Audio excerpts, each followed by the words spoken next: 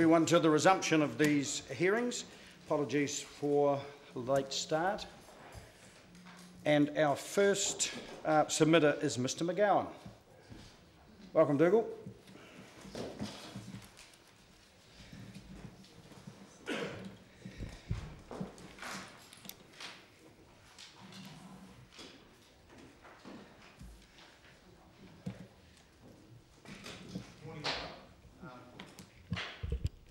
Nice to see you all again. I'd just like to thank you for the opportunity to speak again today, to represent the views of our members and the 1,000 businesses that are our members.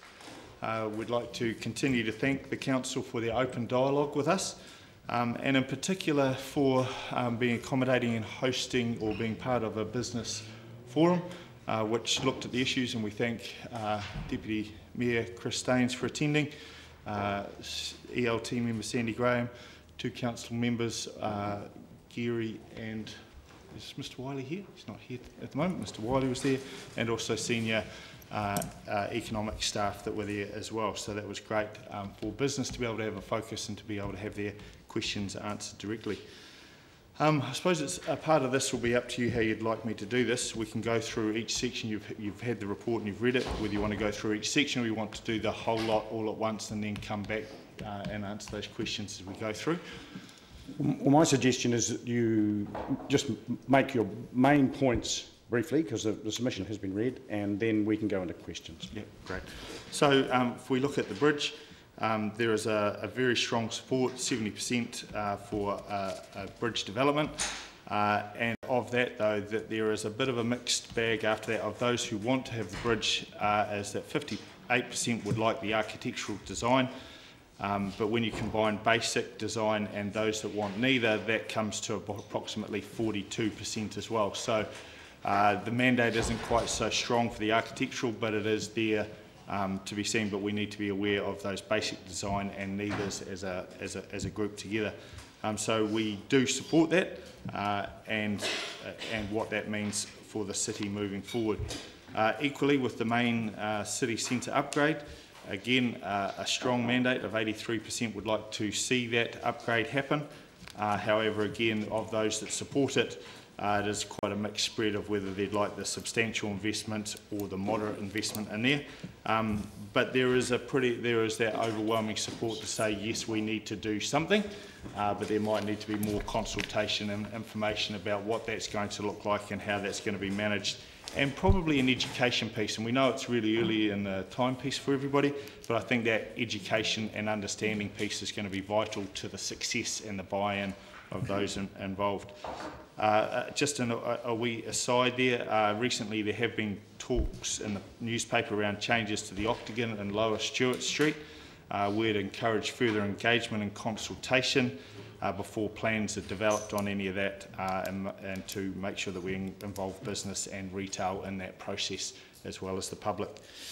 If we go to the tertiary precinct, again there is strong support for an upgrade of that, just under 60%, but again, those who were for that were divided between a substantial and moderate investment, with more favouring the moderate investment there by approximately 50%. But there were a number of comments there, and some of these come from probably a lack of understanding and acknowledging of the funding that sits in behind it, and that is some of the clarity around what is the universities and the polytech's contribution to those developments, and that may be something that you might want to think about internally about how you talk about those things. The rates increases, again, there was people seem to be supportive of that at 54%. However, there were quite a large number of no's there at 30%, and then there's the unsures. One thing that came through quite strongly was that people don't really understand the ratings process and how that works and how that comes together. And what that actually means for them as $1 cents when they get their bill, and so again there could be some interesting education pieces that goes into that, and we know that there are additional supports that have been there. I don't have the figures from 2017 to 18 of what the actual rates take is, but if we take the increase from 2019 through to 2021. Over those 3 years, there's actually a rates increase of $25 million collected by council, which equals 14.72% just on those 3 years, and doesn't take into account what it is from this year to next year. So I think that needs to be thought about. It's quite a large figure that hits in there for many people and where that's distributed. So there is an education piece about that. There's also some concerns about ongoing long-term I suppose costs that are associated with many of the plans. For example, the cycleway potentially on Portobello with rising sea levels, and we know that there is a lot of erosion, so you're going to have quite a high maintenance aspect to that. Equally with the Main Street redevelopment, I think there's $2 million a year put aside for maintenance and the bridge and things like that. So there's an ongoing tax burden that is being put on people for those larger projects, and we need to understand what that's going to look like, not just year 1, 2 and 3, but what it's going to look like 10 to 20 years down the track as we continue to add projects to that long-term rates burden. A couple of other issues that came through very strongly for us as a signatory to Predator-Free Initiative. A lot of people very supportive of future and ongoing funding for them at 61%.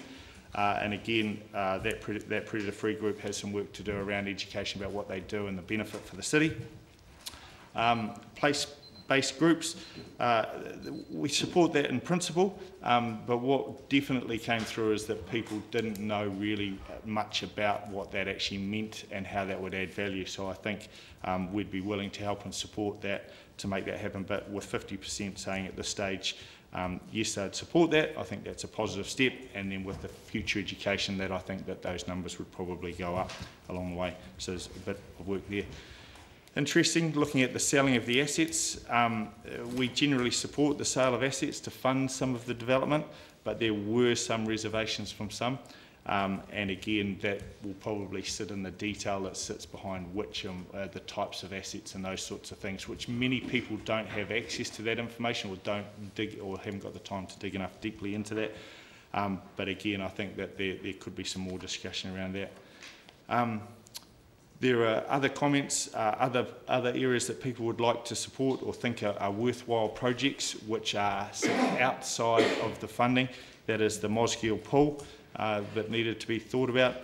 Logan Park development has been on the agenda for a long period of time, and there's a strong support for something to happen there. A continued support for cycleways to continue some of that development and what that's going to look like for the city. More work on the destination plan and potentially funding there. Support to bring in new businesses. And we also know that there's a couple of reviews going on internally within council, and if those reviews came up where they needed extra funding, do we have a provision within what we have there to actually fund those changes that may need happening there, like increased staffing or marketing budgets or things like that that sit outside of what we're consulting on at the moment. We've also put some information there specifically from our Energy Committee. That's around the futures of the city and things to consider, and that's around preparing for that coastal change report, which has already been tabled here, I understand, but also the carbon zero economy. We're keen to support that and how we can, but also how we're treating organic waste within the city as part of the future, but also the district heating plan. We know that there are imminent conversations happening around those to do with the hospital and the university. Other than that, I will be more than willing to take questions, but again, we thank Council, ELT and the staff for their ability to work with us on many of these projects and helping our understanding for our members. Thank you, Dougal, and thank you for the work you do in surveying your members and bringing it to us in a digestible form. A couple of questions to kick off. You alluded a couple of times to the possibility that your members may not have understood whether it's the rating system or whether it's the implications of what the university and the Polytech contribute, or a number of things. I guess, is it of concern that the business community is acknowledged to lack that understanding, because that's the community we would expect to understand financial issues perhaps better than the rest of the community. Yeah, so I don't think that, I suppose it's from the written feedback that we've got that we have decided that we don't think that some businesses may not have the information required. We're not saying that they all don't know all that, but we think that we could probably all together do better with that.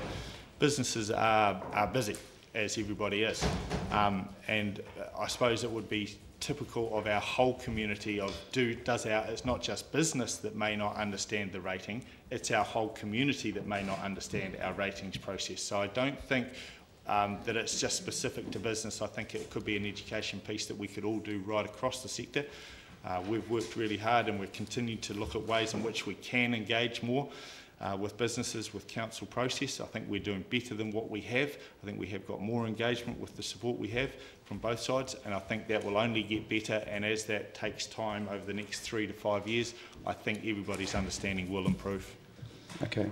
Well, just following up on that, I note that in your general comments about the long-term plan, the last one is about new business, and is there a plan to attract business such as IT to Dunedin? And Enterprise Dunedin seems to have that task, but has it been effective? And I guess the question then of business is do you think your business members understand the difference between investing in making the city more attractive and just marketing?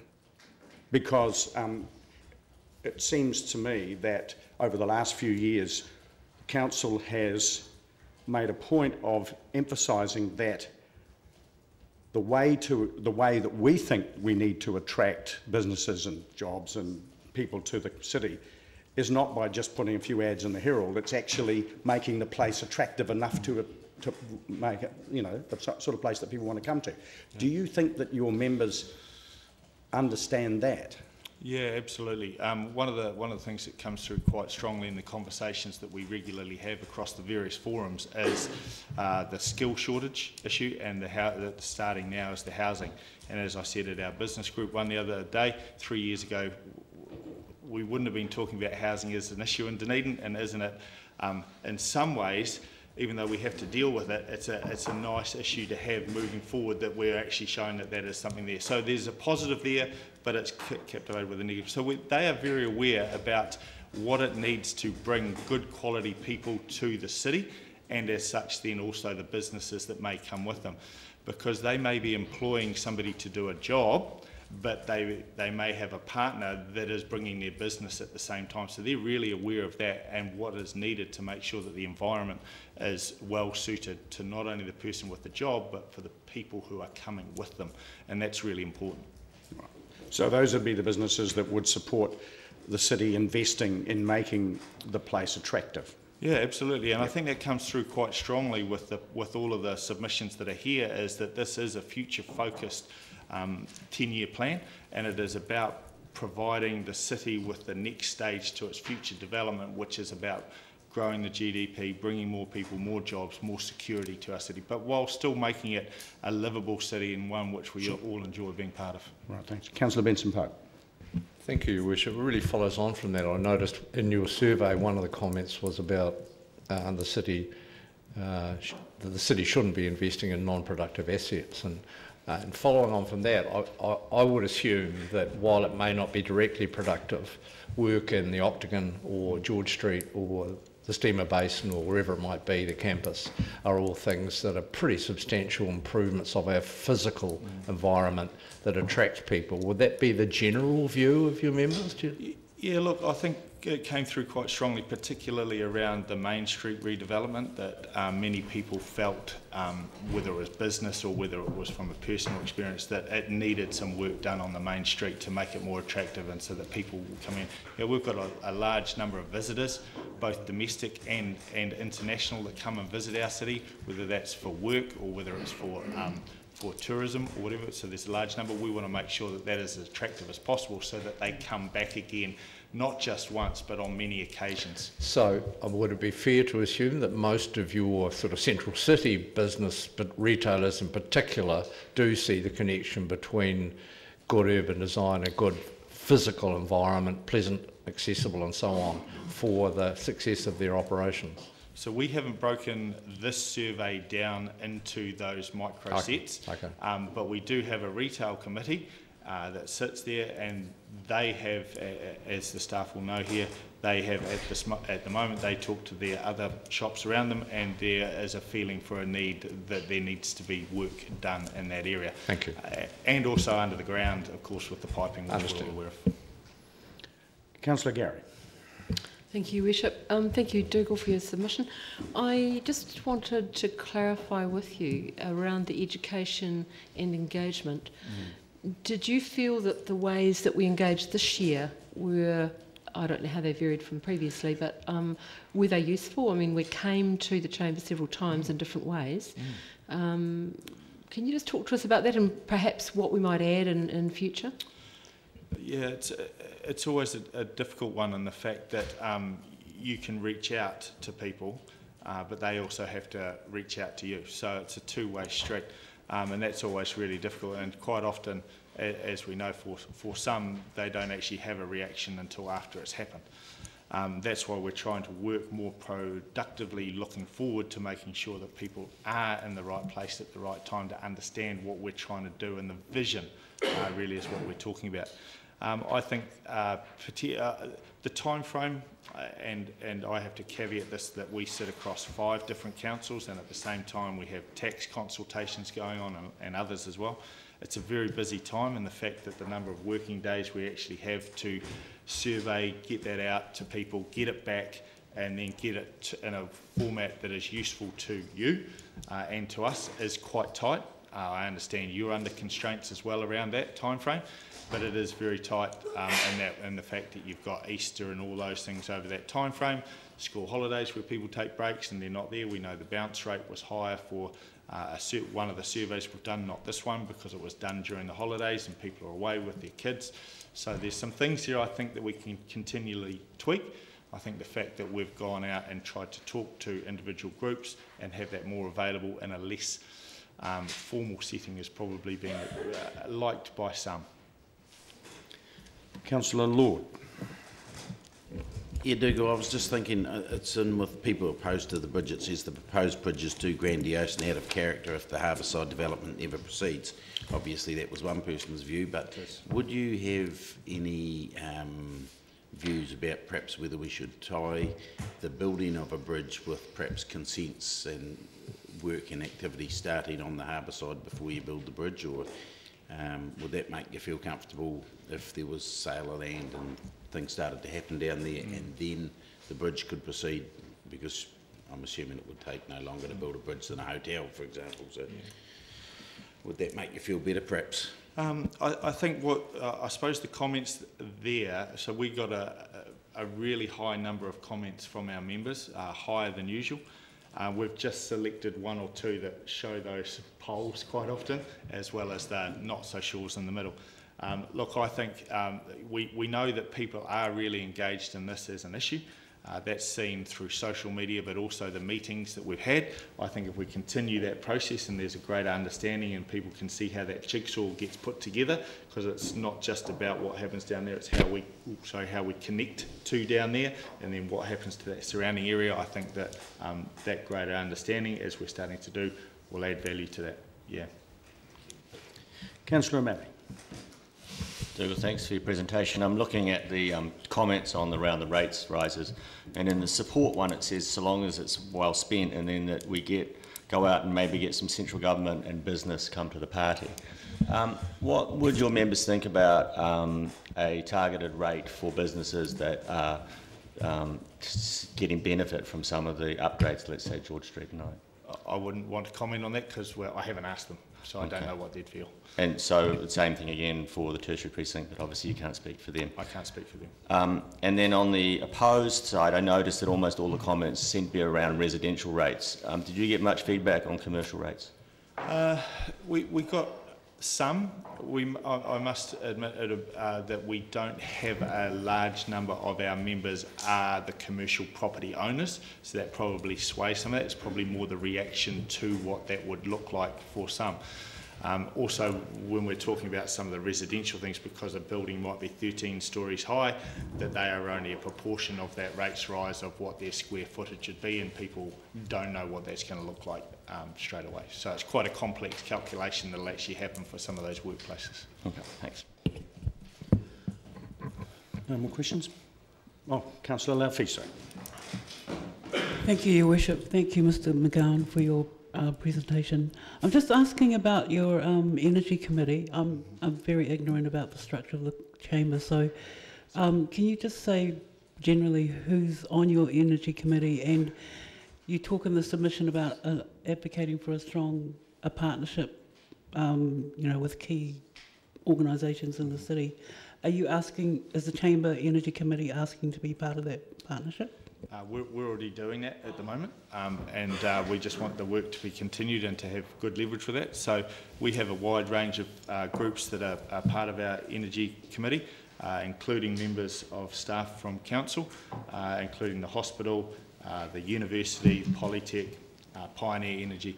But one of the things that's quite strong there is working in conjunction with the Energy Leaders Accord, which comes out of the plan that we have here to make this, again, a future-focused city. Mr McGowan, thank you very much for your submission. Thanks. Thanks, everyone. Ms Howard and Ms Vere.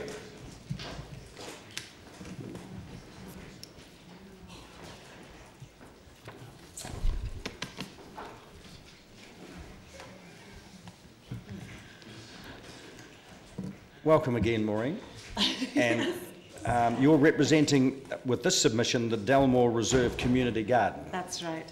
Far away. Thank you very much for allowing us to submit to this. Was a 10-year submission process. As you know, I've been away for just over 2 years, and when I first went away, there was no gardens. I live right opposite the Dalmore Reserve Community Gardens. There was just an embankment, nothing, and so coming back, it was a really wonderful thing, to see.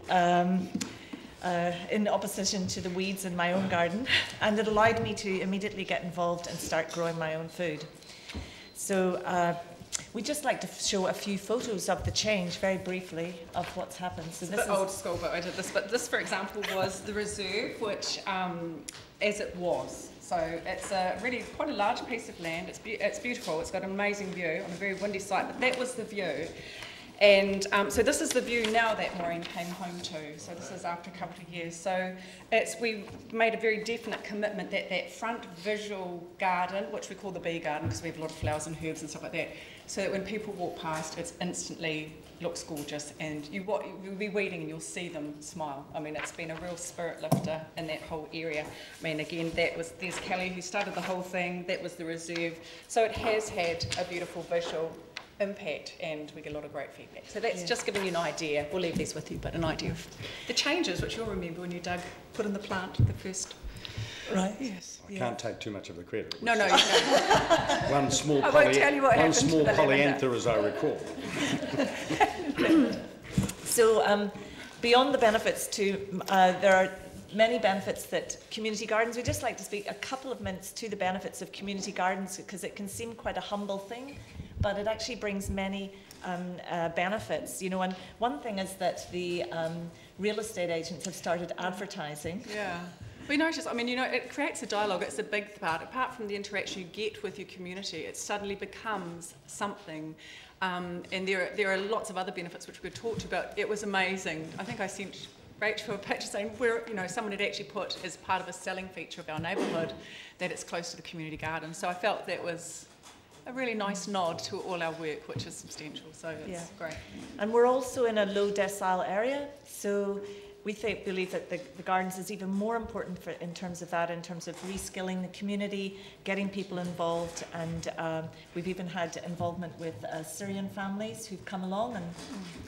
And So moving on now. So we also the community gardens. We believe that it's within the Dunedin City Council's plan, within the energy plan under food resilience, to support communities to grow their own food, and community gardens are an ideal way to do this, and to provide access, increased access to information that will and resources to enable residents to grow their own food. So in light of that, we ask the council to perhaps review the process and perhaps talk to community garden, people who are running community gardens, and find out what are the barriers and in what ways the council could do their bit. It may not always be relevant, but to remove those barriers. And there's one of them that we've identified in particular. And that's, each, we have a licence agreement with the council, which, including GST, is a sum of $325 per year, which we have to find to pay. Which is a lot of money for us. I mean, we don't have membership fees. We put a lot of time and money in it anyway for ourselves. That's the reality. And so that's, for our garden, has been quite substantial as a real negative to each year to have to try and find. Compared to, for example, the North East Valley Garden, are lucky they've got a $10 a year peppercorn rent with the Ministry of Education, different situation. But it is something that is quite serious for us, and it will be for other groups too, depending on how that is managed. Yes, so we just actually had a donation from an individual, the local who church, just decided that he wanted to support us. Yeah, so that will hopefully get us through this year. But each year, I mean, we're trying to raise funds on top for we got to share. We've had great support from community volunteers. Bunnings, the project are amazing. You know, lots of groups are involved, but there's only so much you can do. I mean, really, any available funds goes for plants and other things until we can get to stage that we can collect seed and do that. I mean, it takes time to build a garden, so we're really grateful for what we've had, but that would make a difference. Yes. So moving on.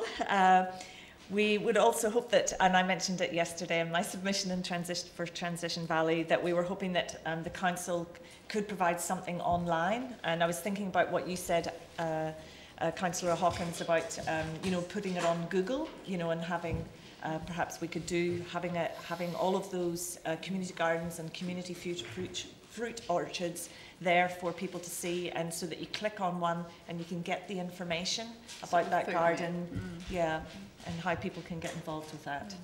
Well, South have got something similar to that. It's a food map. That, I don't know if you've seen that site they have on their website. So it's quite amazing when you look at what's around and initiatives that are there to provide cheaper food access for people. So so moving on to our final request, which was a walkway, and this would really connect the communities of Dalmore, which is just below Liberton, and will allow people to access the garden coming up from, and it's actually a paper roadway, so the provision is there perhaps to make that into a pedestrian walkway so that people could come up, and it would also encourage the students at Aquinas to be able to come up the hill. I used to go down that way, but now it's become really difficult to get down, but I used to when I first moved in. It's very overgrown, a lot of blackberry and stuff, so and people use a lot. Sorry. Liberton. So it's on Gladstone Road, so it goes down the reserve to Gladstone Road, so it links it up from the top of Pine Hole down. Oh, right, okay. Yes, so those are our main points. Have you anything else you'd like to add, Lynn? No, I don't think so. There probably will be questions. But I suppose the one thing I will say is when you're there and you're weeding, the impact on the community, I can't give you numbers involved. I had a kid from Papamoa who's doing a Year 11 student ask me, what are the numbers involved with your garden? How many visitors do you get? I don't know. We're all volunteers. I work full-time up at Otago Boys. I'm not sure who's there in the day. Every time I weed, though, and I'm there at the working bees, people come. You can tell that they're involved. You'll meet them, say, oh, it's looking great, and they talk about how their beans were. It is such an amazing presence, this little garden, as something in the community. And I think it makes people feel safe. We're getting a lot more people walking their dogs through because it's cared for. We even had one act of vandalism, theft, no one, because we sort of thought things would happen because it's, we're an urban place. And, so you've got our wee shed down which is just in behind there. Nothing. It is cared for. The kids come in and play. I've got a gorgeous picture. Wee girls next door. The neighbours come and ask. There's a woman next door, Bonnie, who's a mother on her own with 3 kids, and her wee kids come over all the time, and there's Mummy playing, and they help clear away all the old cornflowers which have come up and seeded. And then she brought over, we take her some beaten bits like that. She's got a little baby, so she can't do a lot. She gave us her potatoes, we've grown them. She checked if the garlic, she could eat it. She's tried broad beans for the first time. That's the magic that happens. That's what it does. And it is magic, and it's little and wonderful. Okay. You happy to take questions? Thank you, yes. Councillor Wilson. Thank you. Is your area fenced off? I'm sorry, I haven't. No. So it's totally public. Totally public. Now, you give a comparison with a rugby club, I think, having to pay. It's a tennis club. Oh, tennis club. But the difference is tennis club, I presume that the council on top of that mows, or do they? They mow our lawn. They do a beautiful job. The council, you get the mowing, but they don't have to mow. Outside, yeah, just around the outside. It's clearly marked. We've got. And they do a really nice job. They look after it really well. Okay, so they like it. Yeah, fine. I can understand that. Okay, no, that's cool. Thank you. Councillor Hawkins. Yeah, thank you, Worship. Thanks, Maureen. Thanks, Lynn. My question, a lot of the stuff that you're asking for is kind of beyond the scope of what we do in terms of asking staff, projects that staff can work on. We set the budgets for them to work within, and they largely deal with that. So have you spoken to the Good Food Dunedin team about the work that you're suggesting they do around advertising community gardens and making that information available to people wanting to set one up, those sorts of things? Well, I haven't. No, and I mean, but we're like a contact well self. We're slowly getting into that, but again, we're volunteers. It's got a certain amount of time that you can get out and spend on that, you know, to do that. I mean, ideally, if you've got someone, and I think there is a food resilience person in the council. There is, someone? yeah. There is, yeah. So I suppose it's just creating those networks that can flow a bit easier, and perhaps that's something that they can negotiate and do. That's well. fine, and we can put you in touch with them Absolutely. to have that conversation. That's fine. Yeah, that'd be great. And the second question is around the tunnel house. Forgive me, I'm not much of a gardener, so I have no idea what that will cost in terms of sums of money. That was actually the Ocean Beach, the one out at Tomahawk Reserve. They've got a fabulous one, and so that's something we'd look at as a project to do with the DCC, help fund it, and they did it as an educational workshop day. It was fabulous, and where we are on the hill, the wind comes straight up. If you know it, it's a really tricky site. It's quite amazing what we do get to grow. So that would be something we'd look at applying for funding to do it as a combined. And that is, I mean, that's the kind of thing that you could apply for funding through the grants subcommittee for? Yeah, not for the lease though. We can do that for No, for the project itself. Yeah. We'd look at that, absolutely. Thank you. Yeah. Councillor O'Malley. Thanks very much for coming today. That's quite an exciting project, and I think I want to ask you this. Do you think just the level of cooperation you've got so far you've managed to achieve quite a lot? And so a lot of communities around the city are trying to do things like this, and do you really see that the council, if it just made a couple of more steps, would enable this to happen in lots of other suburbs too? I really do. I mean, if you saw the documents and the process that went into setting it up, it's substantial. If we didn't have the support of the Valley Project, it would have been overwhelming. And the tenacity of Kelly, who was involved in the beginning, who is available to do. She's not well. She's working on this, but she's not stuck in a job like me. So it was a lot of work. It is pages and pages of the licensing agreement, setting it up, trying to get the shed on involved. A lot of work. Everything. Bureaucratic processes do take a bit of time, and for a lot of communities, that's overwhelming. It really is. And then that money on top, when you can't charge membership fee, we can't sell anything. We've got quite clear conditions with the project as to what we can do. Yep. So any food we have extra is always given away, which is great. We like that, but yes, it would. Yeah. And you actually just mentioned the Valley Project, so that's an example of a place-based community group actually enabling something to happen in the area. They're our umbrella. They look after our money. That meant we didn't have to become an incorporated society or anything like that. I mean, I worked for years at the law centre. I'm sort of aware of those sort of processes, setting up groups. We've had a number of people come and go. I mean, that's the reality with volunteer groups. It's the two people that were spearheading it, that were going to do it, have become unwell. They can't do it, so it's fallen. Whoever can do stuff tries to do it. Yeah. All groups have a massive problem with turnover. Yeah, exactly. Absolutely, yeah. And the other last thing, just follow up on Councillor Hawkins' questions. I mean, would you like us to try to put together all the resources we have inside the building? Because we have mapping programs that people like Transport and that can use. Absolutely. And we do obviously have the Good Food Resilience Network. So. I think definitely that would be great. Thanks. Councillor Vandervis. Thank you very much today for coming today and for showing us those lovely photos. I was particularly delighted to hear that you've had no security problems. Yeah. And to me, this is the essence, I think, of a successful community.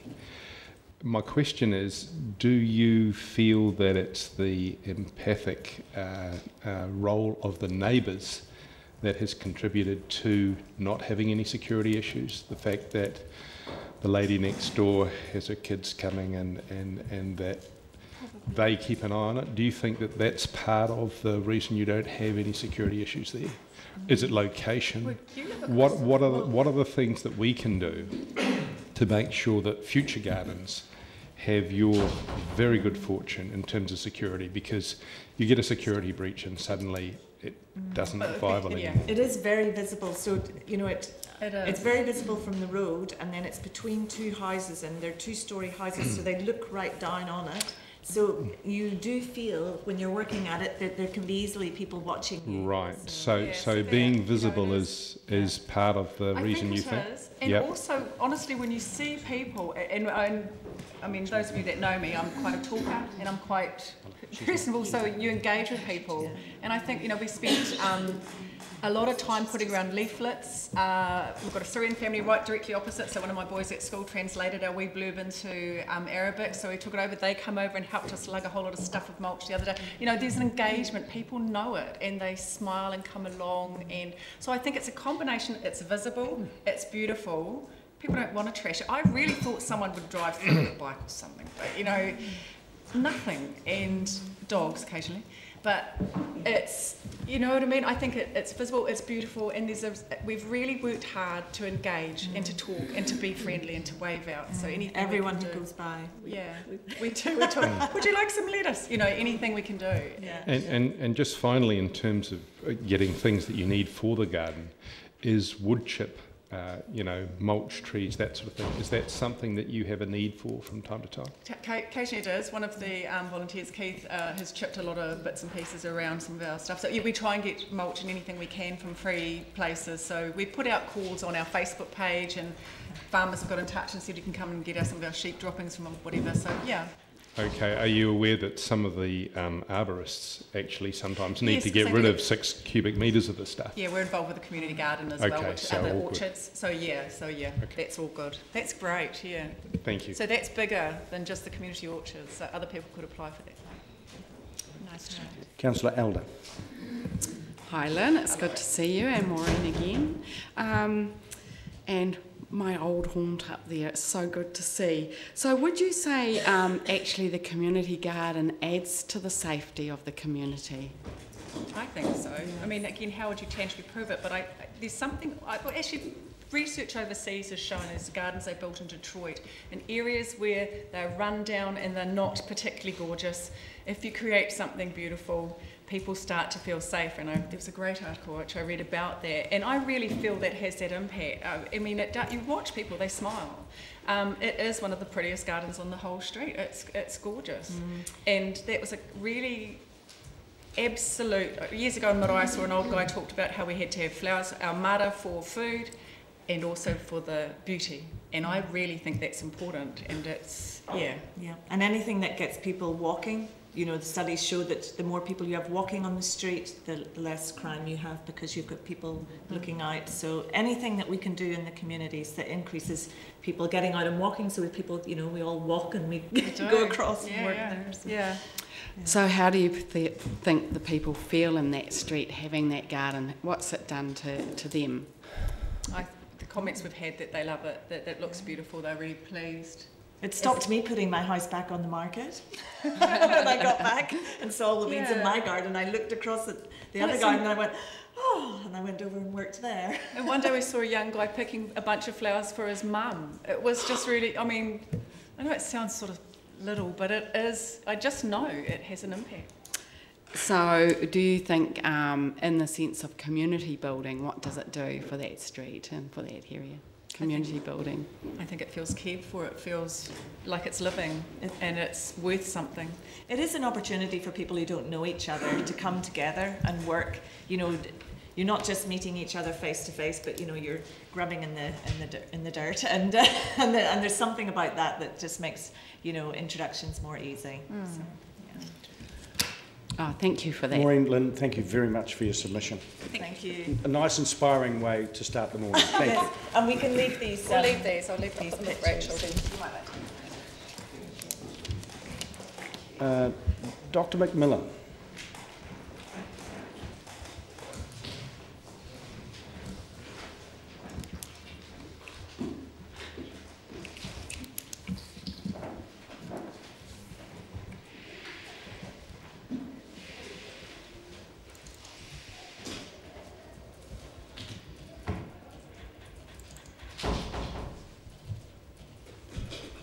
Welcome. E nā mana, e nā reo, e nā rangatira mā, e nā tangata whenua, kaitahu, ngā mihi, Your Worship, Kia ora. and councillors. Thank you very much for the opportunity to come and talk to you today about the exciting LTP. I just wanted to provide a little bit more information about a couple of things I had in my written submission, if that's okay, and then happy to take questions.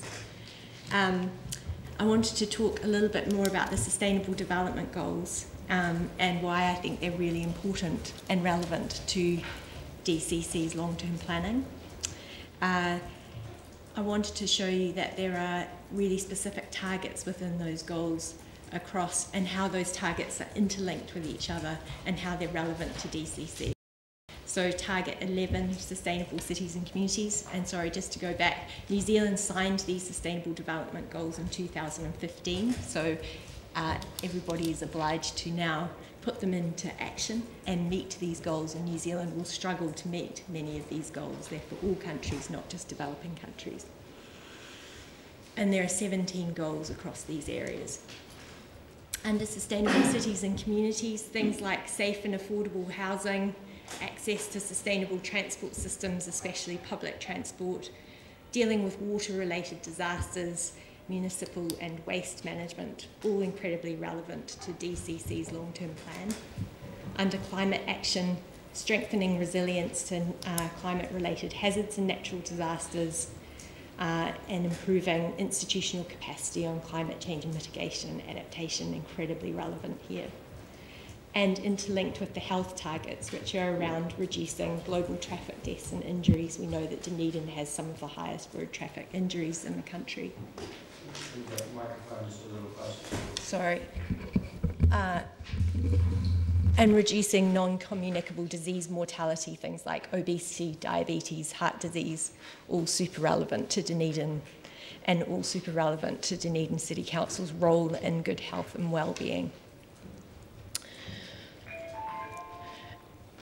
Achieving these sustainable development goals are going to require all levels of governance, not just relying on national government, but local government as well. Partnerships with large institutions like the university, who have just also signed up to be as sustainable development goals, use them as a framework for their actions. Changing business practices and values, so working with the business, the Chamber of Commerce here, and developing these partnerships with values of health, equity and sustainability. I want to remind the Mayor of our trip to Shanghai, and that we signed up to the Shanghai Declaration for linking health and well-being and the Sustainable Development Goals through urban planning and city planning. And that the Shanghai Declaration says that health and well-being and health equity are essential in sustainable development, and that good governance, cities and communities are critical settings for health and well-being and health equity, and that Dunedin City Council has a huge role to play in putting the Shanghai Declaration into practice, and I want to try and hold you to your commitment in having signed that declaration. The second thing I wanted to add to my oral submission is a bit more about this project that we've got going on in Mangere in Auckland called Te Aramua Future Streets, which is a demonstration project for how we retrofit suburbs for health and well-being and sustainability by increasing the priority of walking and cycling and rebalancing road space towards walking and cycling. And I've put up a little link to a video that shows you how Te Aramua Future Streets works for health, equity and sustainability.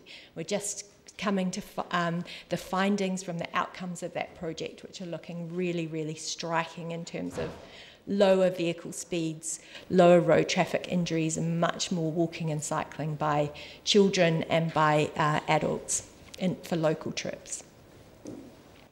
The last thing I wanted to add to my oral submission is a little bit more information about how we do good resilience to climate shocks, including flooding and sea level rise. And to tell you a little bit, just to highlight that Cuba is turning out to be an excellent role model in this. They have regular cyclones and yet a much greater resilience to cyclones than, say, the US has, through partnership working between communities, national government and local government, through a mixture of early warning and evacuation plans, but also longer term land use, housing, and construction and urban planning kinds of strategic development. And just as an example, both Cuba and the lower parts of the US were hit by Hurricane Katrina to the same level of severity. In the US, there were more than 1,000 deaths. In Cuba, there were none. And that's all to do with this excellent partnership working between community, local and national government that we need to learn from in Dunedin, especially for South Dunedin. So that was all I wanted to add to my written submission. I'm really happy to take questions. Thank you. Questions? Councillor O'Malley. Thanks very much for your submission. I just want to pick up on one particular point, which is recommendation number 9, and strategy to co-design the bridge with Kaitahu. Kaitahu came and presented here and said that they would want to be involved in the steamer basin development. So as we go forward and consider the bridge, would you want us to consider not only what we're going to spend on it, but whether or not we should also reconsider the design of it as well? Absolutely, yeah. So there's now several really good examples around the country using Te Aranga landscape design, Indigenous landscape design principles, and Te Aramua Future Streets is one of those where partnerships with mana whenua have led to co-landscape design, bringing back the Māori into urban design. To that point, have you seen the gate at Puketeraki Marae? Yes, I have. And that's quite a remarkable piece. Yeah. Yeah. Great, thank you. Further questions? Just a generic question about health and so on, particularly in terms of transport, and I acknowledge the efforts we've tried historically in terms of public transport management, which is a fraught issue here. But in terms of cycling, acknowledging that we've had some issues with poor design and some false starts, we seem to be in a bit of a hiatus in many ways because we're committed, and NZTA are committed to cycleways in various areas, but a lot of Dunedin people are still deeply in love with vehicles and parking them in their houses if they could get them inside. Do you want to make any comment about this general thrust towards providing better cycling facilities and or what we've done historically? So firstly, I want to say that cycling is going to be central to us meeting the Sustainable Development Goals, whether they're the health goals, the climate goals, the health equity goals, the economic development goals, and that we've got a whole lot of research now that demonstrates the health and climate benefits of investing in high quality cycling infrastructure, and that's what's important to get cycling happening in cities, especially where there's currently low levels of cycling like Dunedin. But that infrastructure has to be consistent, has to be well designed, it has to be on the streets where people are going where they need to go. And that I would argue that people aren't in love with their cars. The environment is telling people that cars have the upper hand here. and that cars have the right here, and that we need cars to get to where we want to go. We've designed our cities to build in car dependence, and that car use is not a cultural thing, that we've built this in through urban design, and we can build it out again by better design. And that we've had some experience now, and I'm involved in some research about bike-lash, this backlash against cycle lanes, especially around loss of parking, what that's all about and how we can deal with it. But I think Dunedin has managed to fall between two stools in our recent cycling infrastructure investment history by not only getting through poor design bike-lash from the usual people you would see bike-lash from, but also from the cyclists advocates themselves, which means that we've got it wrong. Okay, so if we can't even get the support of the cycling advocates, then we know that things are not good. But if we can put in consistent, high-quality cycling infrastructure, and that doesn't mean having a cycleway halfway down State Highway 1 and then having to cross the road, then people will use it, and people will start to see the benefits, including the economic benefits to local businesses of using it. And that's how we can counter bike-lash. Would you provide us with those links that you refer to in terms absolutely. of the research and the... Thank you. Do you have a rough idea how many tens of millions this council has already spent on cycleways in Dunedin?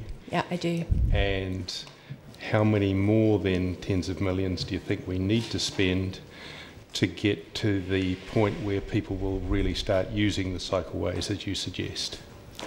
Yeah, so I think there needs to be partnership investment between the council and the NZTA, obviously. And this government is very committed to investing in cycleways and rebalancing the transport fund towards walking and cycling because they can see the benefits of that. And yeah, I mean, I think the more you have a consistent network, you have to start to have a consistent network on routes where people go to be able to see an increase in cycling. And that will require a big investment. Okay, but there were two questions there. One of them is, how many tens of millions roughly do you think we've spent so far? And how many more tens of millions do you think we need to spend to get the cycle infrastructure that you think is necessary? So I'm not going to put a number on that right now. Why not? Because I think it would need some modelling. Okay. It would need some modelling to do that. And I've done that modelling for Auckland. I've done that modelling for Auckland, and they would need to spend about $3 billion across the city to get tens of percentages of cycling mode share, but for every dollar that they would spend on cycling infrastructure, they would get about $20 back in benefits. Sorry, did whether you say it's climate 3 or million health or benefits. 3 billion? 3 billion for Auckland. 3 billion. Yeah, okay. And that would get done every single arterial road and every single local street to be a cycling friendly and walking friendly street. Thank you for that. Now, you also mentioned that it's an urban design issue that we have here in Dunedin with a low uptake of cycleways. Do you recognise that you can't urban design inclement weather and a city that is particularly hilly? So there are hillier cities with more inclement weather than Dunedin with much higher cycling mode shares, which says to me that it's not inclement weather and hills. We can design out hills with e-bikes, for example. Could you give us an example of a hillier city with inclement weather that has... Copenhagen has got much worse weather than Dunedin. Yeah, I know. I've been to Copenhagen and it's as flat as a pancake. And it's flat. San Francisco has much higher mode share than Dunedin. It's a much hillier city. And most of that's flat as well. Councillor, you're involved in the discussion now, not questions. So have you got any more questions? Thank you. Thank you. No more questions? Alex, thank you very much for your submission, and thank you for reminding me of how much I gained from the World Health Organization conference in Shanghai. And I note that the Sustainable Development Goals were cited at COP23 in support of the climate change requirement. So it's a seamless support structure. Yeah. So Yeah. Thank you for bringing that to our Thank attention. you very much. Mr. Gawley. Your Worship, I have no voice, so you're very fortunate that I won't speak. I couldn't possibly comment.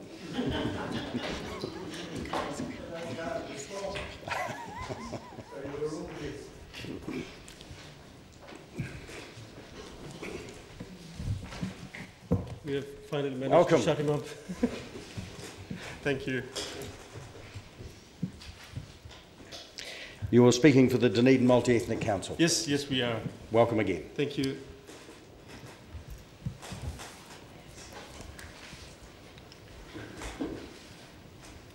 Tēnā koutou aroha mai, aroha atu, no Tamil aho, ko Lux Silvernason tōku ingoa. No Ngāpui aho ko Andrew Rudolph tōku ingoa. Kia ora. Dear Honourable Mayor, respected councillors, I am here with my brother Andrew Rudolph, representing this diverse committee of Dunedin Multi-Ethnic Council. He is a Maori, he's a Pakeha, he's an Aucklander, he's also a Christian. I am a Hindu, I am a Sri Lankan, I am a Tamil, I'm a migrant, I'm also a former refugee. Although we are different, what we both have one thing in common. We are dedicated Kiwis and we both are passionate about the city of Dunedin. 20 years ago, in this very building, I received a piece of paper from the then Mayor, Suki Turner, that said I was now a citizen of New Zealand. However, it was last year that I believe I became a true Kiwi, a real citizen of the city. Why? Me and my both my boys went through a marae and spent 2 days there and learned all about the Maori culture and the other cultures that came to the marae with a true exchange of cultures and tradition and heritage. I left the marae feeling welcomed by the city after 20 years and integrated into the city and felt the need to share my culture and tradition to the city. So I gathered all the Tamil people, and within 8 months after the marae, I formed the Dunedin Tamil Society, and we've conducted a few functions and shared our culture, and we are very happy as a community. Now, I'm here with the Dunedin Multi-Ethnic Council to represent all the ethnic communities of Dunedin.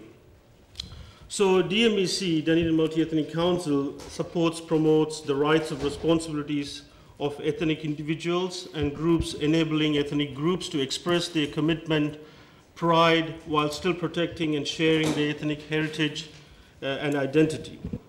Promoting goodwill, tolerance, understanding among people of all cultures in Dunedin. So DMEC acts as a link between early settlers, the ethnic communities, former refugees, migrants, visitors to the city, temporary or permanent, Otago University international students. This unity is celebrated under the korowai, or the cloak of Tangata Whenua, the land of the people of the land. Of all things that DMEC could talk about or propose to the 10-year plan, we are going to put forward one important kaupapa, a purpose with 2 agendas for the proposal for the 10-year plan. That kaupapa is porphyry, the welcome. Porphyry at a marae is one of them, but the citywide collective welcoming of all these communities, ethnic groups, be it the existing citizens or new citizens of the city, to make this big small city a permanent or temporary home for these citizens. This target can be achieved through 2 ways: community porphyry through a marae and citywide Race Relationship Week celebration. And Andrew will allude to both of them. The first part of the agenda that we've mentioned, the community welcome and pōwhiri, we'd like to extend that to every migrant group, both external and internal, so those from overseas and those from around New Zealand, to receive a pōwhiri at a marae. We're well aware that we do, of course, have an official welcome, and we think that is great. The way that we see that is that we see that as extending the hand of friendship. But we look at the pōwhiri on a marae as opening the arms to family, which is why we believe it's so important. Now, we've been working with Aotearoa marae. The reason we've been using that marae ourselves is the fact that it's a pan-tribal marae. It's one for the people of the Four Winds, which myself, Lux and many others of the city are. We do fall under that. We believe that the ability to work with tangata whenua is an important stepping stone in becoming a true New Zealander. When we look at treaty principles of partnership and also participation, it is about us coming together and working as a group to eventually perhaps truly become one family. I won't call us one people, I'll call us one family instead. And that is essentially one of the goals that the DMEC has. Looking at the proposal for Race Relations Week, Race Relations Day falls in March. I believe it's the 21st, if I'm not mistaken, off the top of my head. That is a UN celebration day that is celebrated around the world. If you've seen the Peace Pole in the park next to Otago Museum, that's traditionally where we'd gathered. We'd like to open this day up to a week-long celebration that enhances and embraces all of the cultures within Dunedin. In South Dunedin, where I live, I believe there's around about 90 different ethnic cultures. They create a wonderful vibrancy for this city, and it is important that we ensure that the ties that bind all of those different cultures together are strengthened as the years pass. So hence we'd like to open this up into a week-long celebration in which celebrations are held at a city level. We've held our first celebrations this year as part of the DMEC, where we organised a number of events. They were very well received, but we are just a community group. There is only so much we can do, and we believe that as a city, to embrace those different cultures, it's kind of time to bring that somewhere into the 10-year plan. We also recognise that this is not going to happen today or overnight, but we ask that the DCC consider the kaupapa within their 10-year plan.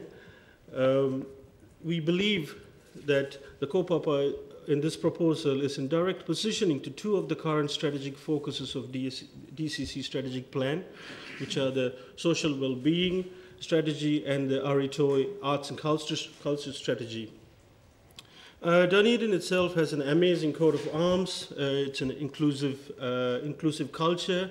Wouldn't it be wonderful if we can interpret this coat of arms with the early settlers, hand in hand with the tangata whenua, while standing behind all these ethnic communities and different groups in Dunedin, with Dunedin Multi-Ethnic Council, with this manakitanga of respect for each other and harmony of existence.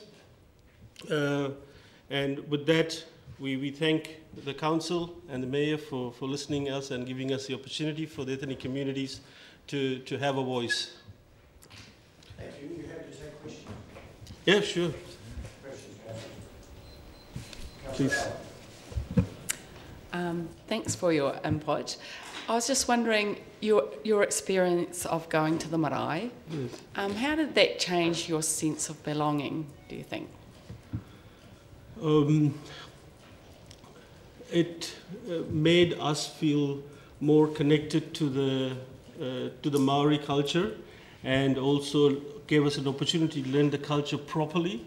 And one of the things we noticed is that when you approach the marae, you leave your footwear outside, and we do that in Tamil culture also. We go every house, you have to leave your footwear outside. So we had an opportunity to connect in that level, and both my boys, they born and brought up here, so they were also, got an opportunity to learn. So when it comes to new migrants, what do you think the kind of process should be if they're welcome to our city and we shake their hands and what have you? What kind of process would you see as being helpful? For the new migrants? I believe the new migrants come from different walks of life. They are maybe temporary, 3 years degree in a university, or they just come for a visit. But those receiving citizenship, they come to the, and then receive the certificate. But if they have an opportunity to go to a marae and spend one day or 2 days, including other cultures present, and also learn the Maori culture, I think that will give them a sense of belonging and integrate them better into the city. I strongly believe that after 20 years being in Dunedin. That's a great story. Thank you. Thanks, Lux and Andrew, for coming here today. So when Sri Lanka plays down at the Oval, are you conflicted? Oh yes, absolutely. When you're looking at your Race Relations Week, have you thought of maybe turning that into, say, a race festival, a festival of all cultures and ethnicities? Because we have the Dunedin Destination Plan and we have our own festival programs, and a way to potentially advertise Dunedin as a multi-ethnic city would be to actually elevate it to the level of a festival. So would you want to do something like that and have the council involved at that level? Absolutely. That's exactly the proposal that we are hoping. At the moment, the two festivals, as far as I know, is the Chinese New Year, and I also know that Diwali is also another festival that the city is involved. But this 10-day celebration over 2 weekends and just both sides of the Race Relations Day will give an opportunity for all cultures to be welcomed and maybe give their input or their share their culture. As well as to showcase the city as a place with all these cultures. Yes, absolutely. Councillor Gary. Thank you, Your Worship. Just following on from the question, some of my questions have been answered, but I just wondered if you felt the Multi-Ethnic Council would have a role in organising such a festival with support from council. Is that what you're thinking? Showing leadership in that? We would be more than happy to provide that link. We think of as people from the ground, on the ground forces, and ground forces are more than happy to help, make that link and connection and gather the people. Excellent. Thank you for bringing the idea to us. Councillor Hawkins. Thank you, Your Worship. Thank you, gentlemen. Just in the interests of building on what exists, which is essentially the theme of what you're trying to do here, there are a number of fairly significant events that are run by the various, for want of a better term, ethnic student groups on campus, whether that's cultural performance evenings or the International Food Festival or whatever. Would that be a helpful place to start to try and corral everything that is currently happening into some semblance of proximity, like bringing together things, rather than trying to start something from the ground up, which as we all know is quite difficult. Trying to coordinate the groups that are already doing that kind of work, and just wondering whether you've spoken to any of them in this process? Yes, absolutely. We have. We actually do have a member of the council who is an international student who has been working with the various groups within the university themselves. Of course, our president, McDonald Paul Gawley, has very good connections. He's very nearby. Indeed. So, I mean, we've also looked with the international, the OUSA international officer, Umi, who has been privy and part of quite a few of our events that we've put on, and we're hoping to, as we showed in one of our slides, provide an umbrella to help them come together, essentially. Yeah, definitely. Great, thank you. Just picking up on your suggestion of welcoming pōwhiri to the city, do you appreciate, you mentioned that you're suggesting it ought to be on a marae, and do you appreciate that the marae don't belong to the council, and further that if it were to be a welcome to this place, then we would be looking to the mana whenua rather than the broader tangata whenua with regard to that. So in a sense, it's not a welcome, it's not something that council is in control of, if you see what I'm... Absolutely. I mean, we do understand that there is the official welcome as such. When we talk about marae, I guess we're talking about those pōwhiri, we're talking about, I guess, a broader community level welcome. So that could be more along the lines of introducing people to a marae. And this is why we mention Arai Te Uru with being a pan-tribal marae. So it's for those who are outside their normal areas, who can come to a place and have that place become their own as such. So I guess what I'm asking in that regard is, if it's, what would council necessarily have to do with that? Simply, I would say things there could be, for example, help in terms of logistics, of just advertising, getting the word out amongst communities and things like that. We as a community group have very limited reach in terms of those wider advertising goals and things like that. So we're not necessarily saying that we would like the council to take over this. We're simply asking for some assistance, essentially. Okay. Thank you. No more questions. Thank you very much for your submission. Appreciate it. Mr. Wright.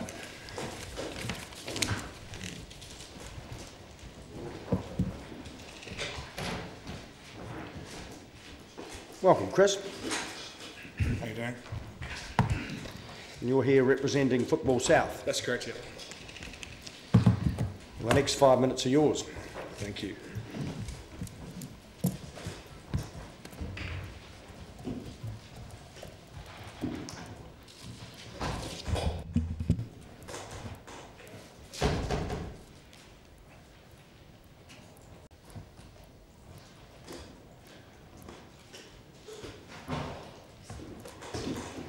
Your Worship, Honourable Councillors, thank you for the opportunity to submit vocally to the long-term plan today. I just want to mention as well that we really appreciate the efforts that the Council have gone to consult widely with the long-term plan and to involve members of the organisations around the city.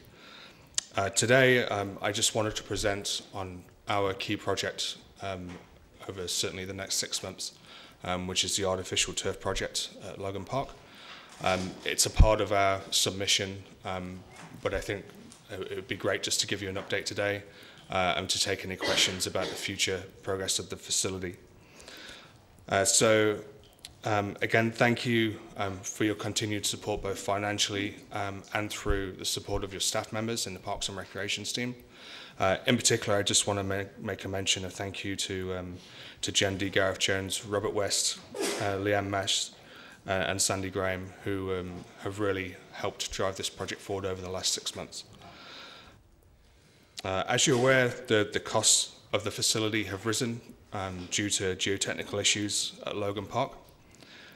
We've continued to fundraise towards a target of 3.8 million in order to complete the facility to the specification we intended. To date, we've secured an additional $50,000, and we're now waiting on a number of funding applications in order to reach our goal. In particular, this includes a significant application of around $800,000 to the National Lottery Significant Projects Fund. One of the benefits of the project reaching $3 million of funding is that it opened a new funding mechanism for us through this project, which has a $3 million minimum threshold. The result of that application will have a large bearing on the future of the facility. If we can get close to the funding goal, then it's likely we can build it as intended. If we're far away, then we're coming close to exhausting, in our opinion, the funding mechanisms available for the region. I'd like to mention that I think we've done exceptionally well compared to other past projects to raise the level we have, which shows the buy-in of the local funding organisations to the project. We received the result of that funding application in early June, and that'll inform our next steps with more certainty. Either way, we plan to build something starting in September, October this year, due to the FIFA funding expiring. Whether that facility is one pitch with smaller training areas or 2 full pitches is yet to be seen, depending on the funding. We obviously want to impact as much as possible on a key goal of the project, which is to be able to play evening games and trainings in the city, and halving the number of playable fields, especially for senior teams, is going to be to detriment of the facility and may not be supported by the existing funders. In terms of other elements to mention, we've talked in the past about other facilities in the long-term plan. I think the success of this facility, and in particular its usage and its popularity, will inform us as to what are the requirements of the city, in conjunction with the Parks and Recs teams, evaluation of the needs of the sports. So we're obviously looking forward to getting it in place so we can understand what the requirements are for further sport usage of artificial surfaces in the city. And the last thing I just wanted to mention is a thank you or a special recognition to Andrew Kennelly of the Sports and Recs Department, who, since he has come in and managed the contractors, in particular City Care and Delta, we've seen a marked improvement in the quality and maintenance of the fields. Thanks, Chris. Questions, councillors? Councillor Thanks for your presentation, and thanks for your recognition of the staff and helping you out. My question is, the university and the Polytech gain a great deal from that Logan Park area, and possibly the Highlanders and that franchise. I was just wondering what kind of input they could have put into this project, and yeah, any queries on that? Yeah, it's a good question. So the Highlanders have committed some financially to this project since I last presented. And it maybe we go back to them in the future, but obviously you're right, they're really keen for this project to happen. They're also committing as a key user of the facility to pay commercial rights to use several hours per week, which will help with the ongoing running of the facility and replacement of the turf following its 12-year to 15-year life cycle.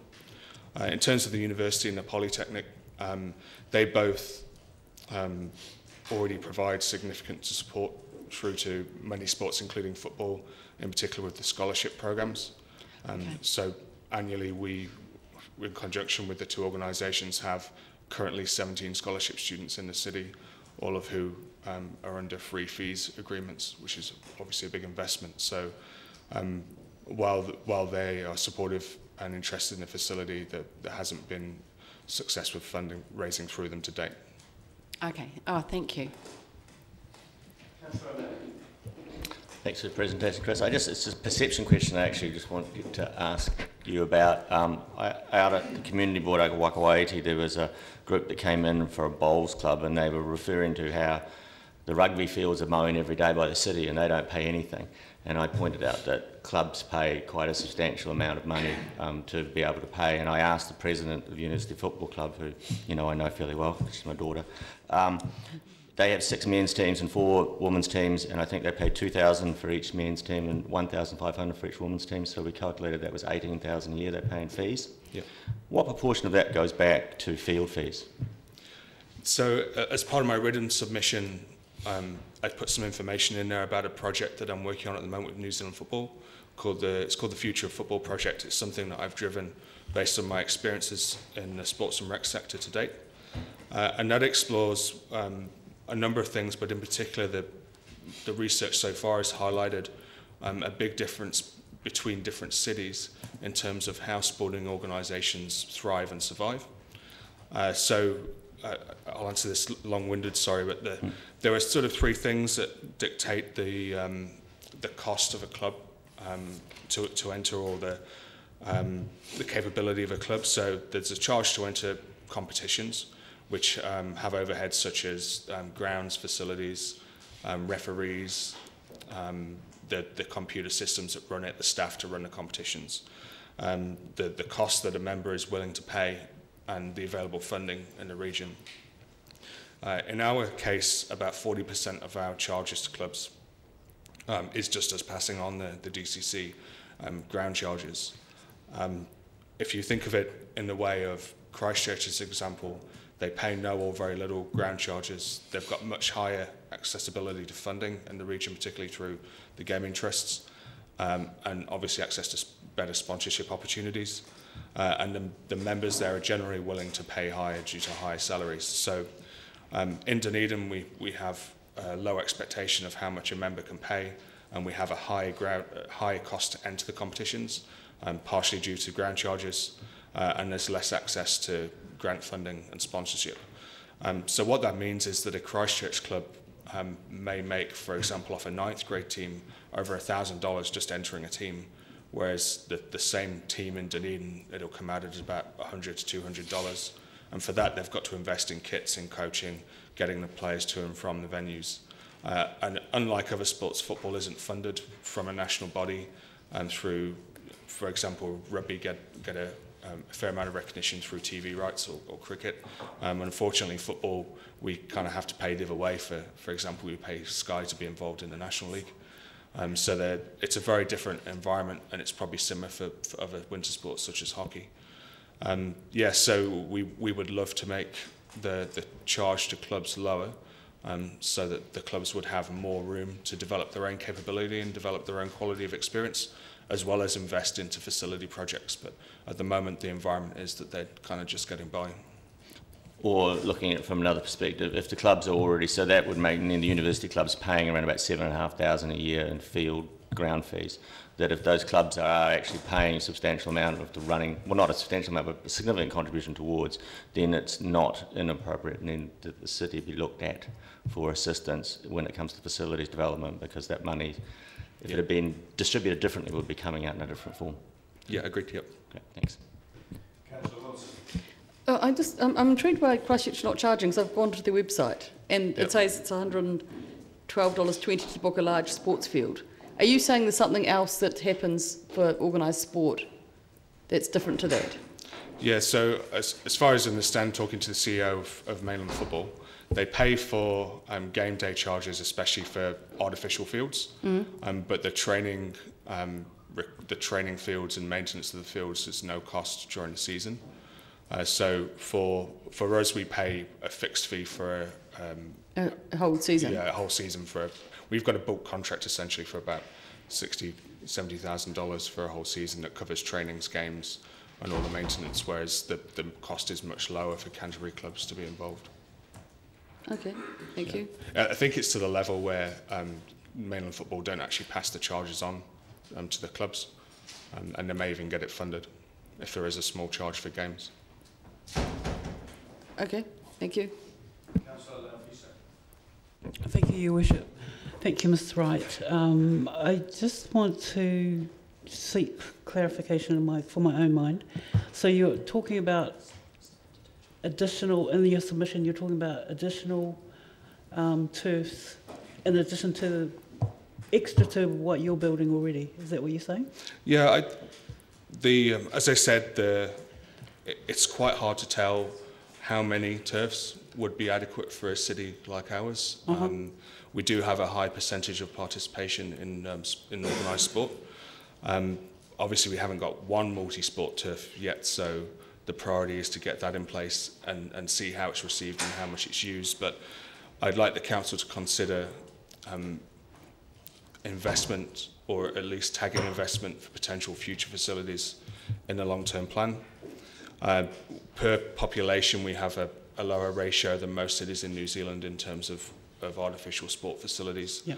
So it would seem like it would be a needed and good investment. But to further, I guess, understand exactly to what level, we'd need to do a feasibility study, and we need to do some more analysis on the sports and recs needs of the various sports in the city. So, but am I correct in inferring that you are talking $6 million over 10 years, say?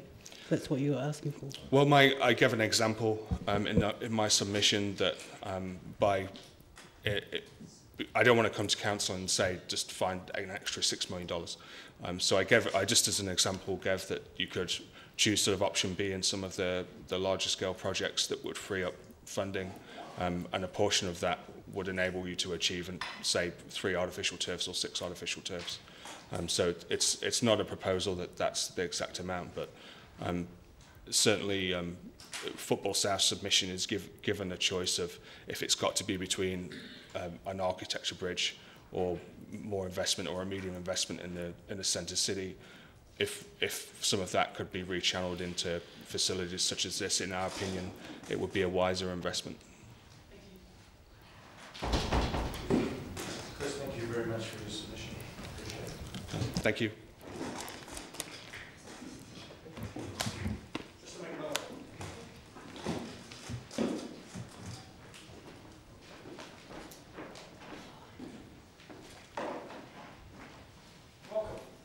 Thank you very much. Tēnā koutou katoa. Talk. Awesome. Your Worship, the Mayor, Honourable Councillors.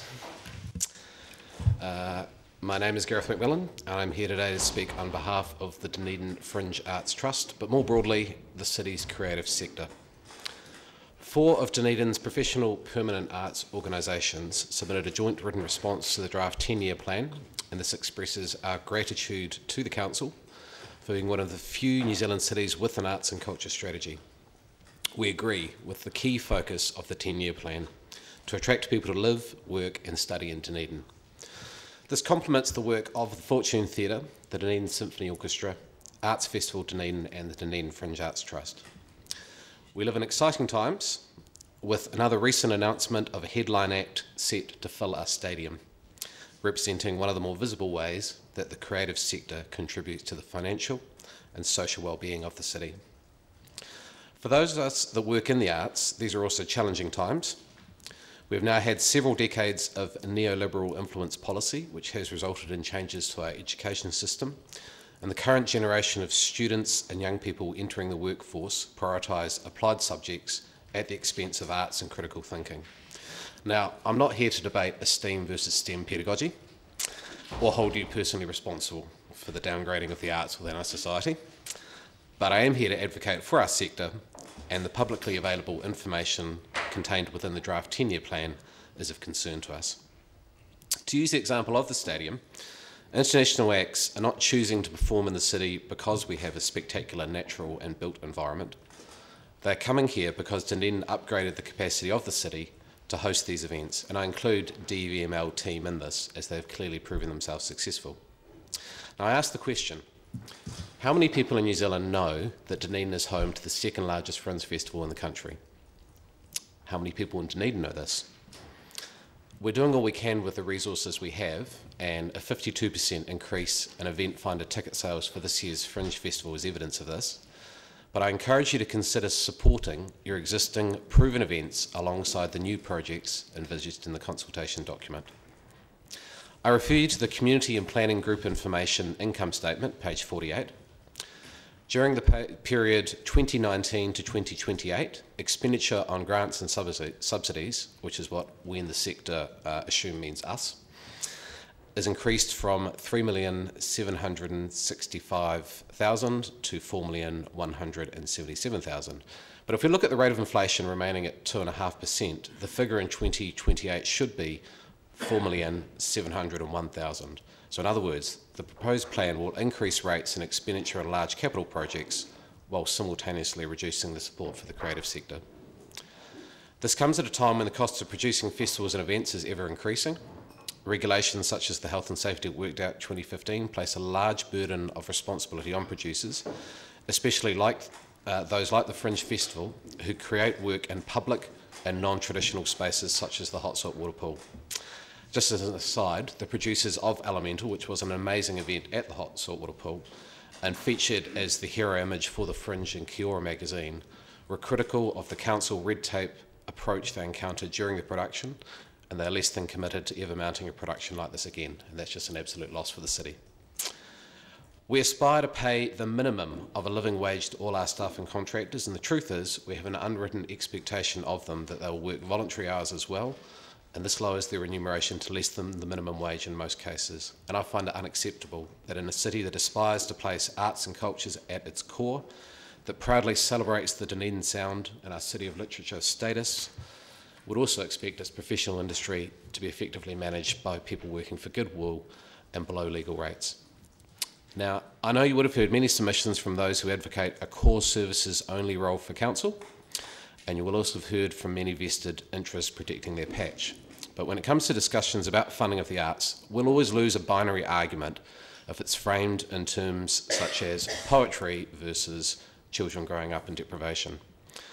So I just hope that you're able to see the greater complexities at play, and that by properly supporting your creative sector, you'll be more likely to achieve the intended outcomes of the 10-year plan.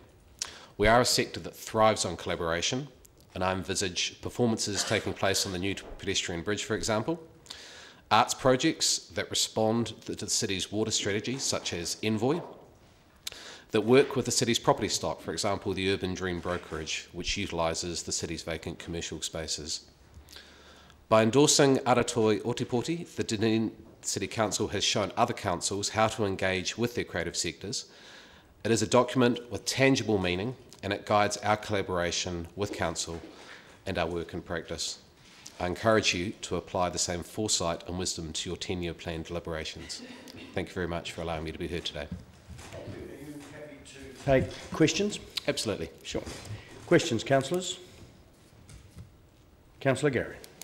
Thank you, Your Worship. Thank you for your submission and your frankness. I just wanted a little bit of clarification, or just to ask a direct question. Looking forward, so you've mentioned some of the things that we are doing well, and Aratoi was obviously one of those. Looking forward, if you could identify one single thing that you'd like to see put into that 10-year plan, what would it be? One single item. Increased financing for festivals and events in the creative sector. Further questions, councillors? There are none. Thank you for your submission. I just note that the lack of questions just indicates that we've already had some submissions exactly on the subject from some other groups. So thank you for reinforcing the message. Councillor Van der Vest. Sorry, if I could be allowed just one short related question. Certainly. Could you just enlarge a little bit on the red tape issue that you had with the saltwater pool? Well, just to clarify, it was an issue between an independent producer of an event and the venue and the council's property department. Obviously, as the event falls under the umbrella of the Fringe, we were involved and did sort of help broker a little bit of a resolution. Is it appropriate to go into details, or is that sufficient answer? Just if you have any suggestion about what we might do better. Yeah, absolutely. Briefly. Look, can I just interrupt there? This is an operational issue, and I think there's a risk that we won't canvass it thoroughly. I'm more than happy to have it canvassed, but I'm concerned. Ms. Mash, you have. Sure. Sure, and we do have there are some things at play that are helping to resolve that. I'll just say. Great, as long as it's been looked at, I'm more than happy. Absolutely, I just don't think would be satisfactorily done in public necessarily. For sure, thank you. Thank you. Thank you very much. Mr. Brown.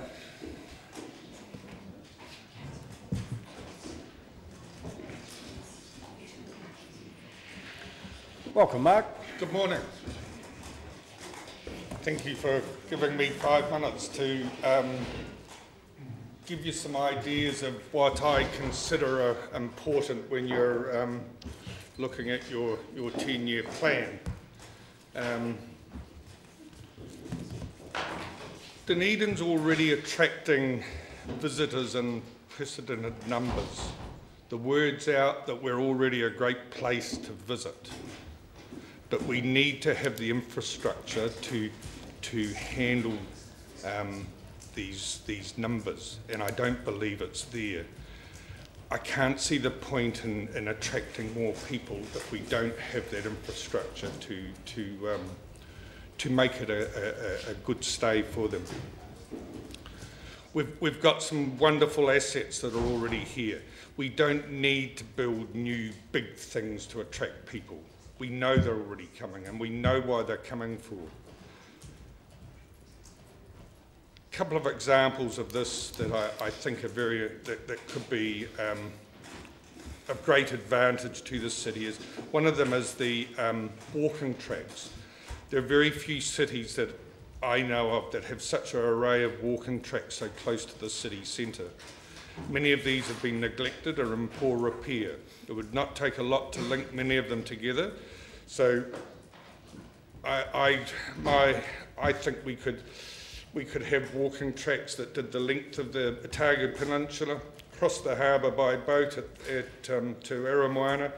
You could carry on along Haywards Point, meeting up with Mikiwaka, Mount Cargill and on to Swampy. Or even linking up the harbour cycle tracks could be a huge advantage to a lot of tourists. These routes take in scenery that's amazing, and it would create investment and employment along the way. We've seen examples like the rail trails that have been built around the country where this has happened, where small places are benefiting hugely by the numbers that are coming by. It would help to keep visitors in our city longer. It's well known that in the retail sector that we're 100% better off by getting 10% more spend from our customers than increasing the number of customers by 10%. And I think that's what we need to work on is the people that are already visiting, because there's huge potential to get more from them. Another asset that the council have is the Dunedin Botanic Gardens. This is, it's recognised as world class. And as you tell us in the little book here, that we can't sit on our laurels and must make improvements all the time. This is an amazing asset, the Botanic Gardens, and we must treasure it and give it the investment it deserves instead of squeezing it to the point where cuts have to be made. It's the only Dunedin institution I know of that still has an apprentice system. It is one huge horticultural classroom that is grossly underutilised. It could attract students from all over the country or world for a learning experience in a world-class garden, which could also include the Chinese gardens, the Ovelston Gardens, the railway station gardens. These are all council-owned assets that are already there, but we just need to use and make the most from them. I read where it's costing more to do usual work. I would suggest that the work and products themselves aren't actually costing a lot more than they were 10 years ago. But what's adding the extra costs is the bureaucracy and red tape that goes with having to be a council contractor, and it's huge.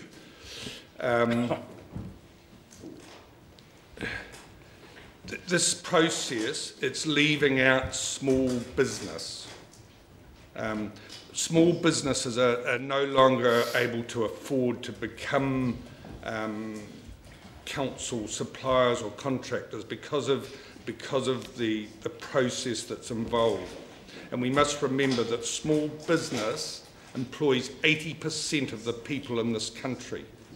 So please remember to include them in your decisions, because I presume it's 80% of the people employed around Dunedin are also employed by small business, so we need to support them. I have made comments about this before, and I'm told that we need to, that the ratepayer needs to get best value from all these financial decisions, but I suggest the best value you can give a ratepayer is to employ them. Another difference these days, from my experience, is we don't have the depth of knowledge in the managers that are managing certain departments. They don't have the knowledge of what they're managing. So there's consultants required to give information to make management decisions, which is a huge cost. It is refreshing to see councillors employed their own engineer to deal with coastal erosion, and I think that's great because we've got one person doing all the work. We're not moving from consultant and consultant and replicating work already done, which I see happening a number of times. I think one of the problems with the new processes is that we're trying to save money, but we're spending more than what we're saving and trying to save that amount. I think it's arrogant to make a 7% increase in rates straight away. None of the ratepayers are in a position to immediately increase their own income by the same amount. I understand about investment and the need for it, especially where it generates a return. But firstly, in my own situation, when I'm looking at an expansion or something, I look at what I'm doing and check that everything is running efficiently and make changes required before we move on. I suggest there's a lot not running efficiently in the Dunedin City Council at present, and this needs to be sorted out before taking on glamour projects and unnecessary spending. Thank you. Thank you, Mr. Brown. Are you happy to take questions? I am. Councillor Vanders. You've said, Mark, that 10% more spend from our existing visitors is far more value than a 10% increase in visitors. Absolutely. And to me, that's a really quite interesting concept, and I can actually see the logic on it now that you put it that way. How, however, do you suggest we go about getting that 10% extra spend? Is it that we offer extra things for people to do, or do we start charging for the museums and other such things? How would you suggest we go about getting that 10% more spend from our visitors? Well, my walking track idea I think, is an example of people would stay longer if they can, instead of just doing day walks, there could be a 4-day walk.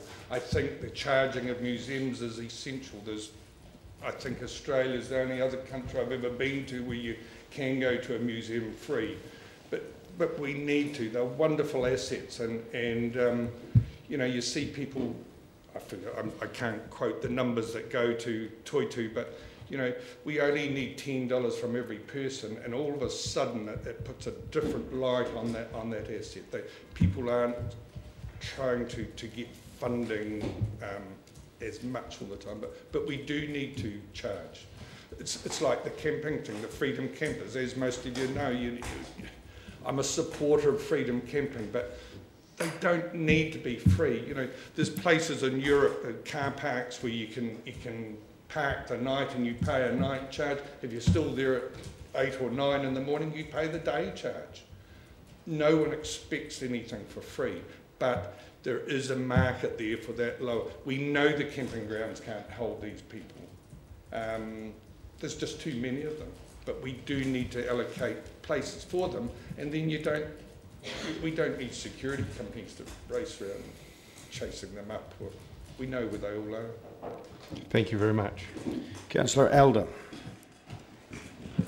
Thanks for your submission. I was just interested, what kind of infrastructure do you think we need to get people walking our hills and biking them? What kind of infrastructure? Well, we need the tracks. We need good tracks. We need well-maintained tracks. We need some toilets. Recently I went to Stewart Island, an amazing array of tracks. I know it's a bit of a different situation, but I believe DOC are paid accordingly to visitors that visit the island. And you know, there's a DOC-style toilet at the beginning of most tracks or somewhere along it, and they don't have nearly as many visitors as Dunedin gets. And yet they've got this wonderful infrastructure which attracts people. So in your opinion, putting that infrastructure in will attract more people. What do you think about also the health and well-being of our own people and getting them walking and on our hills? How to get them walking? Well, it's the same issue of mine. You know, if there's lots of people, but the locals are doing day trips now. They don't need to go for 5 days, but a lot of them may do. Look at the Banks Peninsula tracks, they were a huge success, and that was private. If private people can do it, why can't a city council? Thank you. Thank you, Mr. Brown. Thank you.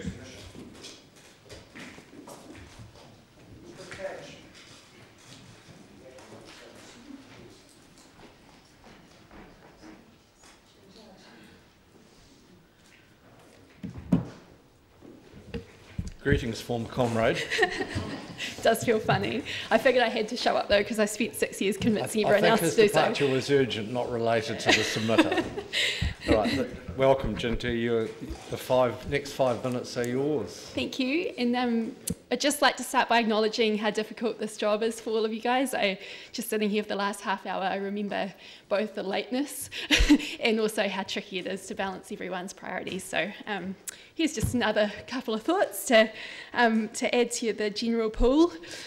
I guess I didn't want to go through all the specific points in my submission again. I've spoken to a range of different things there and it would take more than 5 minutes. But I thought I'd just touch on a couple of the key themes in my submission. The first is the theme of completing commitments. I was on council for 6 years when we developed a range of strategies and plans. And I've realised coming off council how hard it is for the average punter to actually know how they're being progressed. I acknowledge the non-financial reporting that's coming through, but it's hard to tell at any given time how many streams are being progressed under those existing strategies and plans. So I guess without full knowledge of maybe they're all fully funded and they're all perfectly adequately moving forward, but my plea would be I think those existing commitments are really important to honour, and please councillors make sure that they are adequately funded going forward. The second key theme is around preserving flexibility for future councils and for the community. And I guess there are 3 aspects to this. I've noted that I think in the out years there's an intention to sell down about 2/3 of the property investment portfolio. I had a few alarm bells at that. I think that you need to look carefully at that. I think one of the real benefits that this council has had in the past has been these non-rates revenue streams that have enabled rates to stay low and enabled the council to invest in a range of things without increasing or without causing unaffordable outcomes for our community, and so preserving those non-rates forms of revenue I think are really important. The second key theme around that is ensuring that you've got the best possible information about future conditions to draw into your decisions about investments. And I think in my submission I highlight a couple of work streams that it's unclear from the materials whether they're funded or to the degree to which they're funded, and that's the climate change adaptation work and the Compact of Mayors work. I know that this council's been very supportive of both of those streams of work, so I guess I'd just ask that you check in to make sure that they are adequately funded going forward. And the final point I'd like to make there is that there wasn't one annual plan or long-term plan that I was on council that you didn't get a whole raft of new funding needs coming in, and that is inevitable over the next 10 years. I can think of several that are on the horizon, one being around the waste management and minimisation plan. I know that that work is underway, and that's great to see Councillor Mallory, and I think there are Councillor Newell are on that. I was on that last time, it's good fun. But gee, there's some big questions there around, landfill.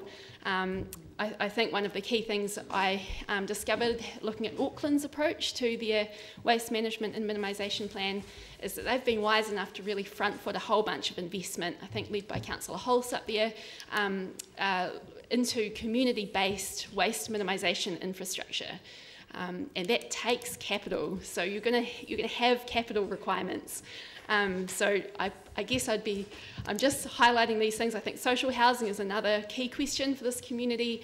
There are a range of those sort of costs coming up, and I'd urge you not to fully expend your 10-year kitty this financial year, in the knowledge that there will inevitably be additional requests for funding.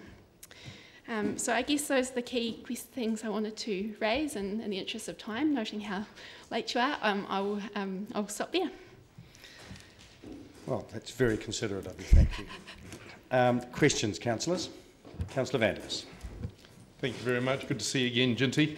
I note that you've got a phrase in your submission here that says that you couldn't find any analysis of specific implications of the proposed for the revenue from the property investment portfolio in papers provided to council.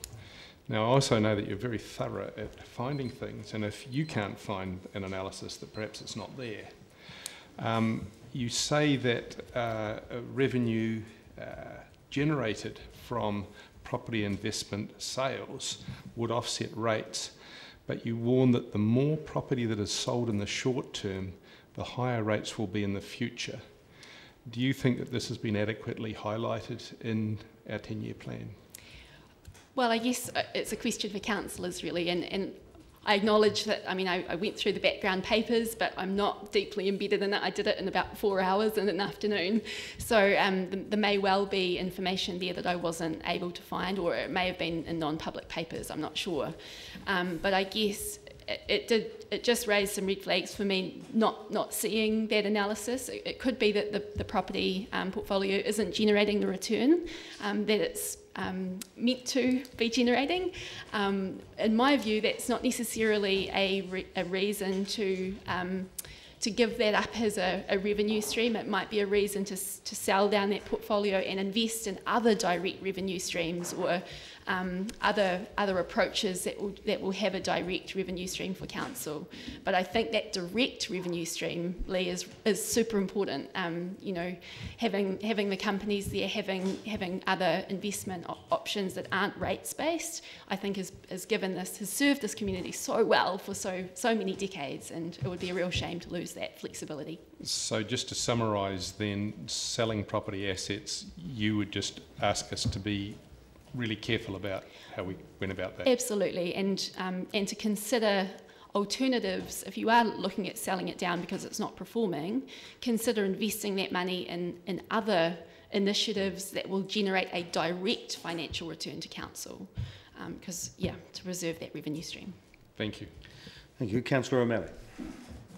Thank you for your submission, and I'm just going to follow up on Councillor Vandervis's comment there.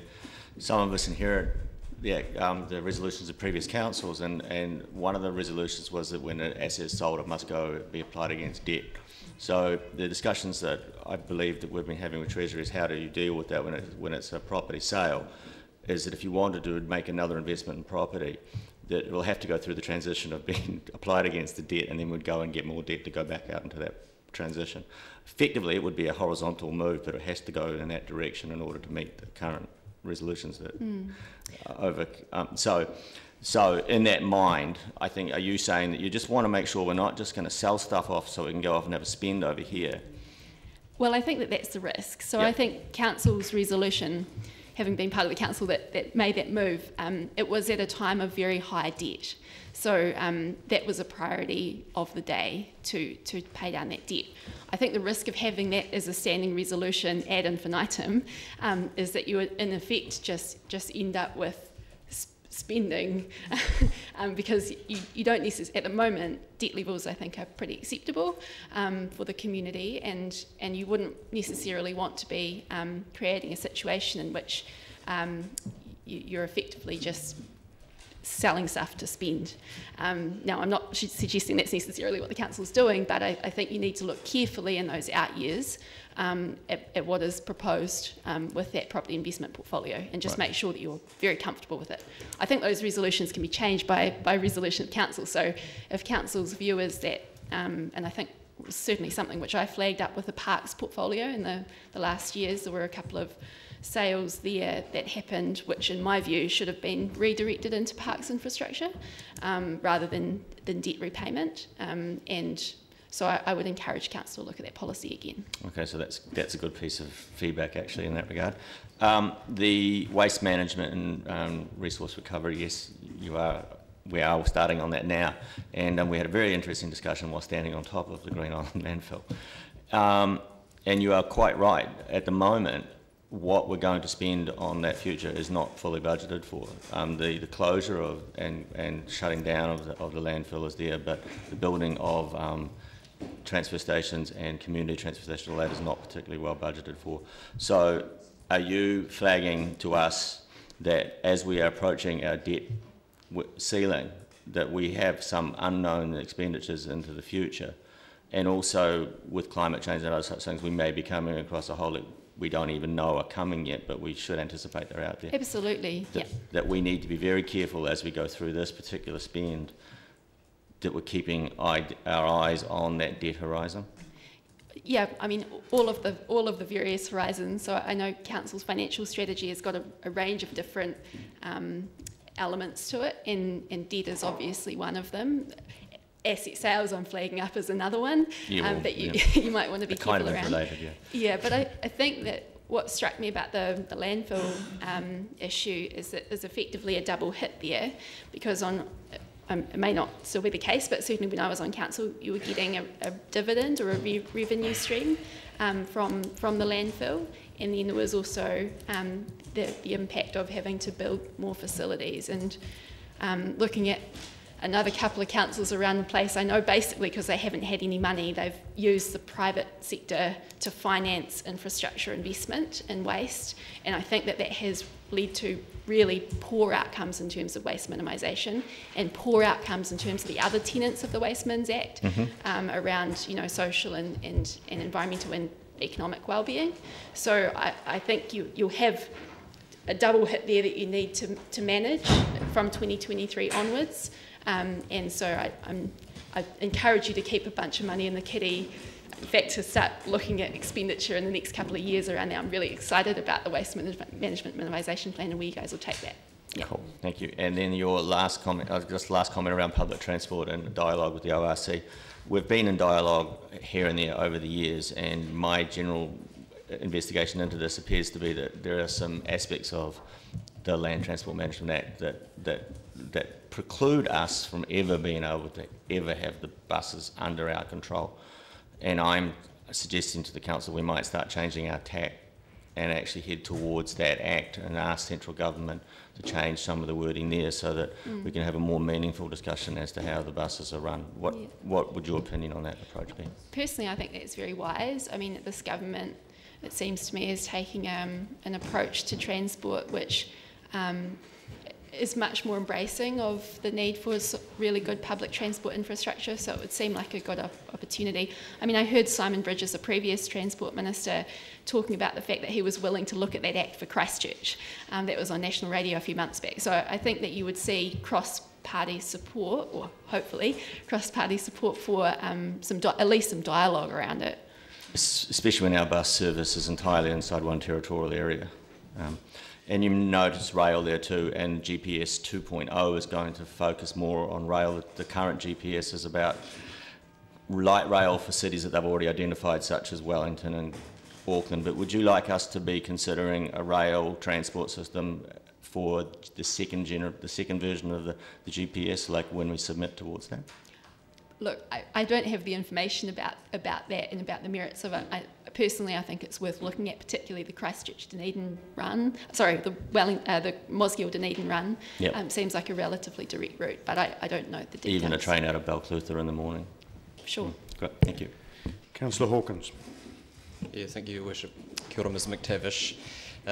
You've talked about the concern you have around future capital needs to give effect to our strategic framework, and also the concern around the loss of revenue generating, or at least potentially revenue generating assets, to say nothing of the intergenerational questions that raises. That is a solution, as far as I can tell, to keep council within its debt limits, which, as you're aware, are self-imposed and somewhat arbitrary.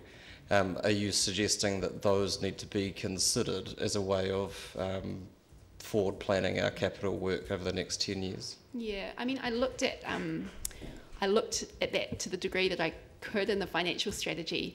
It seemed that you had it reduced to a table there, looking at the different thresholds that might be of concern, but there was no corresponding discussion of what they indicated. So in the absence of that information, and you guys will have access to it, but yeah, I think you need to look at all elements of that financial strategy and just make sure that you're comfortable that they're well balanced and as prudent as they can be. Obviously the other one is spending, and just being cognizant that I'm sure that there are a whole lot of people over here that probably have got views about what you should be spending things on too. So yeah, so I guess that's the other aspect of it. No further questions. Ginty, thank you for a thoughtful and very well-informed submission. Thanks for having me. Now, councillors, we've reached the what was going to be our break, and we will take one. But we've put up a little bit of time, but we're still a quarter of an hour or so behind. So can I suggest we just take 10 minutes, and then I'll be back here at 1:15 and we'll get underway again. Right, councillors, we'll get underway again. Ms Mosley, welcome.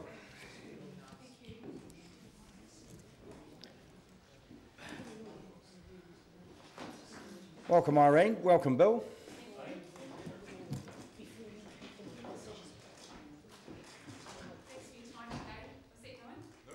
No, the red, that's it. Yep, that's better. Thank you for your time.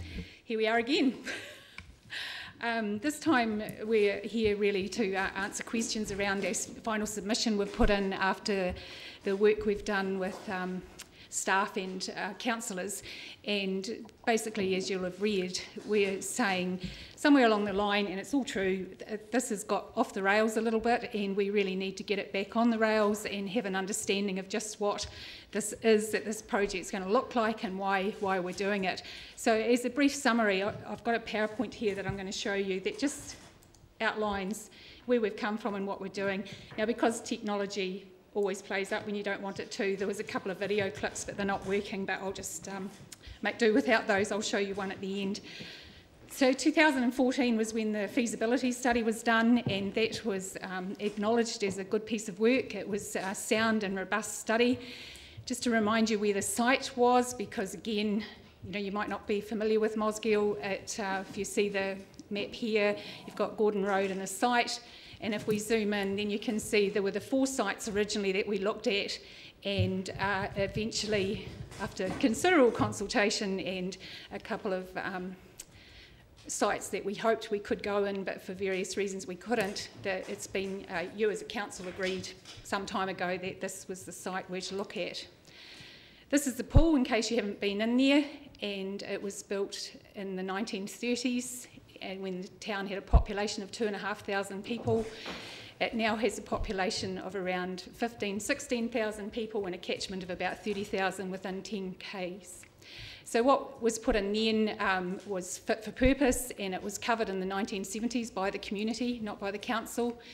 That's the space we've got for the little ones in our community, and I think you'll agree that it's not looking great. When you compare, and this was my video clip that's decided not to work, but I'm going to show you anyway. When I was speaking a few weeks ago, I mentioned about, is it going to go? About the other pools around the area. So if you look at Balclutha, for 4,000 people, they've got a facility that was new in 1970 and redone about 10 years ago. Alexandra, Cromwell, they've all got new facilities. Wanaka's about to open with a new facility, and even further afield, they've got far better facilities than Mosgiel has. And even if you incorporate the city population, we know we're underpooled, and I talked about that last time I was here. Now we'll see if we can get off that.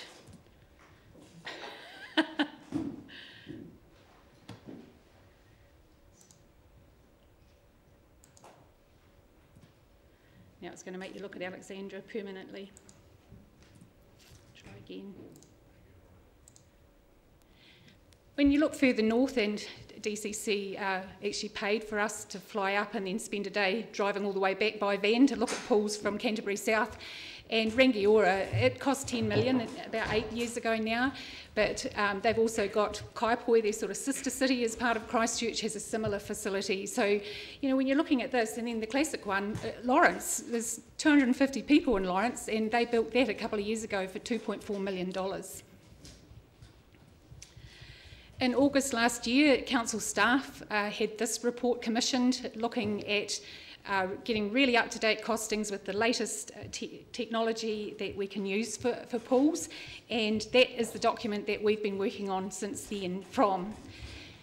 The idea of the like-for-like and sample A on the page shows what council staff asked for as being like for today's population, and example B is showing what the community believe is needed for the population and the future growth that we're expecting. So when you talk about the core services and the baseline costs, if we work off model A, then we're looking at a 6-lane pool and basically a space for doing other things. We know that that's not ideal. We've talked to pools around New Zealand and trying to incorporate hydrotherapy and learn to swim in one pool doesn't work. It means it's not really fit for anything but people manage. And the same with the little ones. We need that space that they can learn to swim and grow.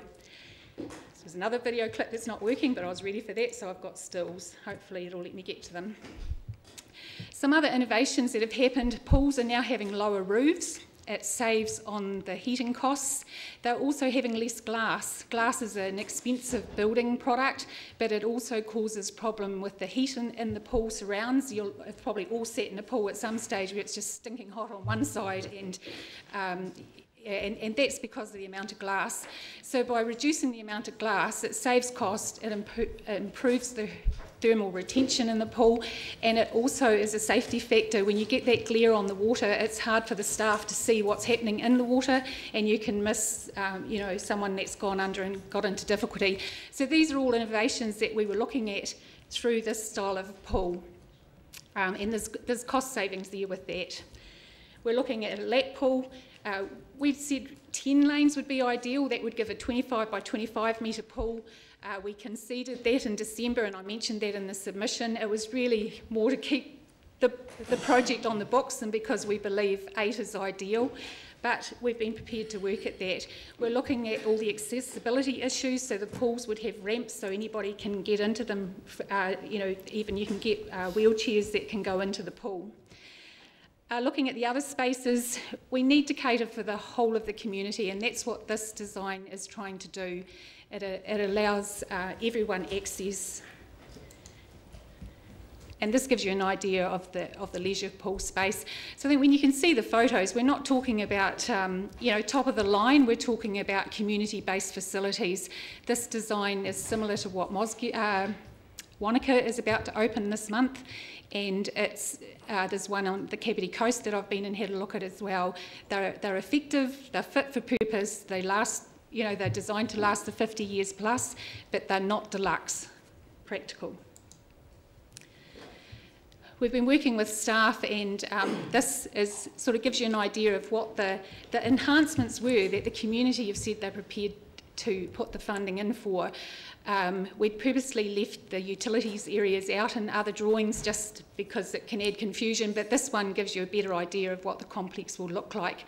We've put in the red dotted lines around how the 10 lanes could be put in there if the funding was available, but the area in the white and the blue is what we believe is really what's needed and what the community believe they are trying to fundraise for. What we're looking for is in line with the rest of New Zealand. We know that drownings are on the increase. Our children need to be able to have access to learn to swim. There's 16 schools within 10 minutes of Mosgiel. There's no indoor, all-age, year-round public recreational facilities in Mosgiel. There's nothing where all ages can go together and have fun and relax and commune as a community, and this facility would become a place where all ages can meet and interact. And that's important for part of keeping that the good feel within a community, community engagement. To date, we've raised just over $1 million, and I think if you consider that we don't even know exactly what this pool's going to look like yet, that's really shown just how committed the community are to this. We're getting a lot of feedback that they feel it's really unfair to have to fund half of it, and we've felt that, but again, all along we've been positive and tried to keep focusing on what we're doing rather than getting into debates about it. But we feel we've really come to a crunch point now, and Council do need to consider just what would be the right amount. If we walked away as a community group, what would the Council be up for to replace what's there when you include all the earthworks and transport realignments of roads and things that go into it? It is going to be more than 6.4 million, which is what you've got in your budget for the next 3 years at this stage. We've worked hard to put in cost savings in energy efficient technologies, and that's part of trying to keep the costs down. A lot of the people that we've talked to around the fundraising are looking for you guys to lead by example. In our submission, we've given situations in the past where community groups have supported council, and I don't think there's an example where you've had to put in half. We're fully committed to what we're doing. We will keep working to try and raise this money, but we know it's going to be difficult. The community funders, Community Trust of Otago, they've said they're looking for council to make a bigger commitment, that they are worried about the precedent it could set if it sits at the level it is at the moment. And the other thing I think that we need to consider really carefully as a whole city is, yes, we probably can find the whole $7.5 million, but there will be a real cost to that. The Mosgiel Rotary Club alone, with private donations and fundraising, has put in over 200,000. You know, that's 200,000 that's not going into all the other things they've funded in the past. Normally they give 20,000, 30,000 a year to projects in the community. Last year they gave ukuleles to St Mary's School. They support kids going on science fairs. We've got little ladies making jam and selling fruitcakes for the pool. Is that really how we should have to fund this thing?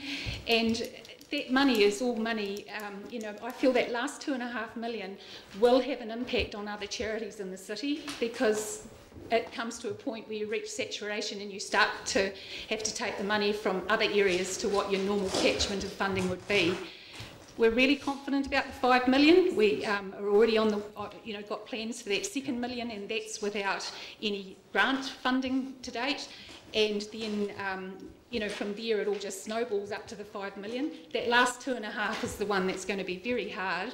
But I'm not going to say we can't do it, because we'll do our absolute best. But the community are at the point where they feel that this seems quite odd, and we're getting questions like, so if Mosgiel raised the money, if someone comes from over the hill, do they pay more to visit this facility than because we funded it ourselves? And you can see the sort of questions that people are asking. There's a sense that it is quite unfair. So that's the basics of what we're doing. We've done all the OPEX and CAPEX, and the staff are working with all the figures. There's an irony in the fact that as a trust, the volunteers have now been on project longer than any of the staff on council, and it's been really good being able to work with them and the councillors we have to try and move this forward.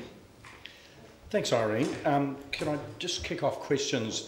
I just want to crystallise. So what you're basically arguing is that rather than sticking to the placeholder amount that we put in some years ago, we should be going to a baseline of a baseline of what we would be spending were we to replace the current pool with something that was up to date for the current community. So that's, in essence, your... Yep, that's exactly right. So that's by like for like, we're saying what was built in 1935 for 2,000 people, the equivalent now is what we showed you on the screen. It's for 16,000. Yep. Yeah, that's fine. I just wanted to get that right down in simple, clear terms. Councillor Hawkins. Yeah, thank you, Your Worship, and thank you, the two of you, for coming back again. It's certainly been a common thread in the submissions we've received that there's a perception from submitters in Mosgiel in particular of unfairness, that they're being asked to contribute to this development, which is understandable to some degree, but I have to say I'm a little confused to hear it in this session, because my recollection of how this has evolved wasn't that the council asked the community to pay for it, but that the community offered to raise money to go above and beyond what council deemed appropriate.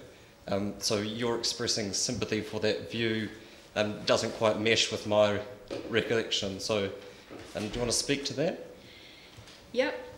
In 2003, the recommendation from the report from the General Manager was community fundraising is an option to reduce the contribution of the ratepayer, and talked about previous examples of that. So it was always intended to be that that fundraising would be to add to what needed to be there as a baseline replacement. Over the last 3 years, I agree it's been hijacked, and those reasons for that we're best probably not to go into, but the fact is it was always meant to be to add the value, not to build the basic bricks and mortar that was needed on the Taieri. So your understanding is that the current arrangement doesn't do that? No, you're not going to be able to build what would be considered like for 6.4 million, and the staff are doing the figures on that. It's all based on those documents from August last year that Council had commissioned. Thank you. Councillor O'Malley.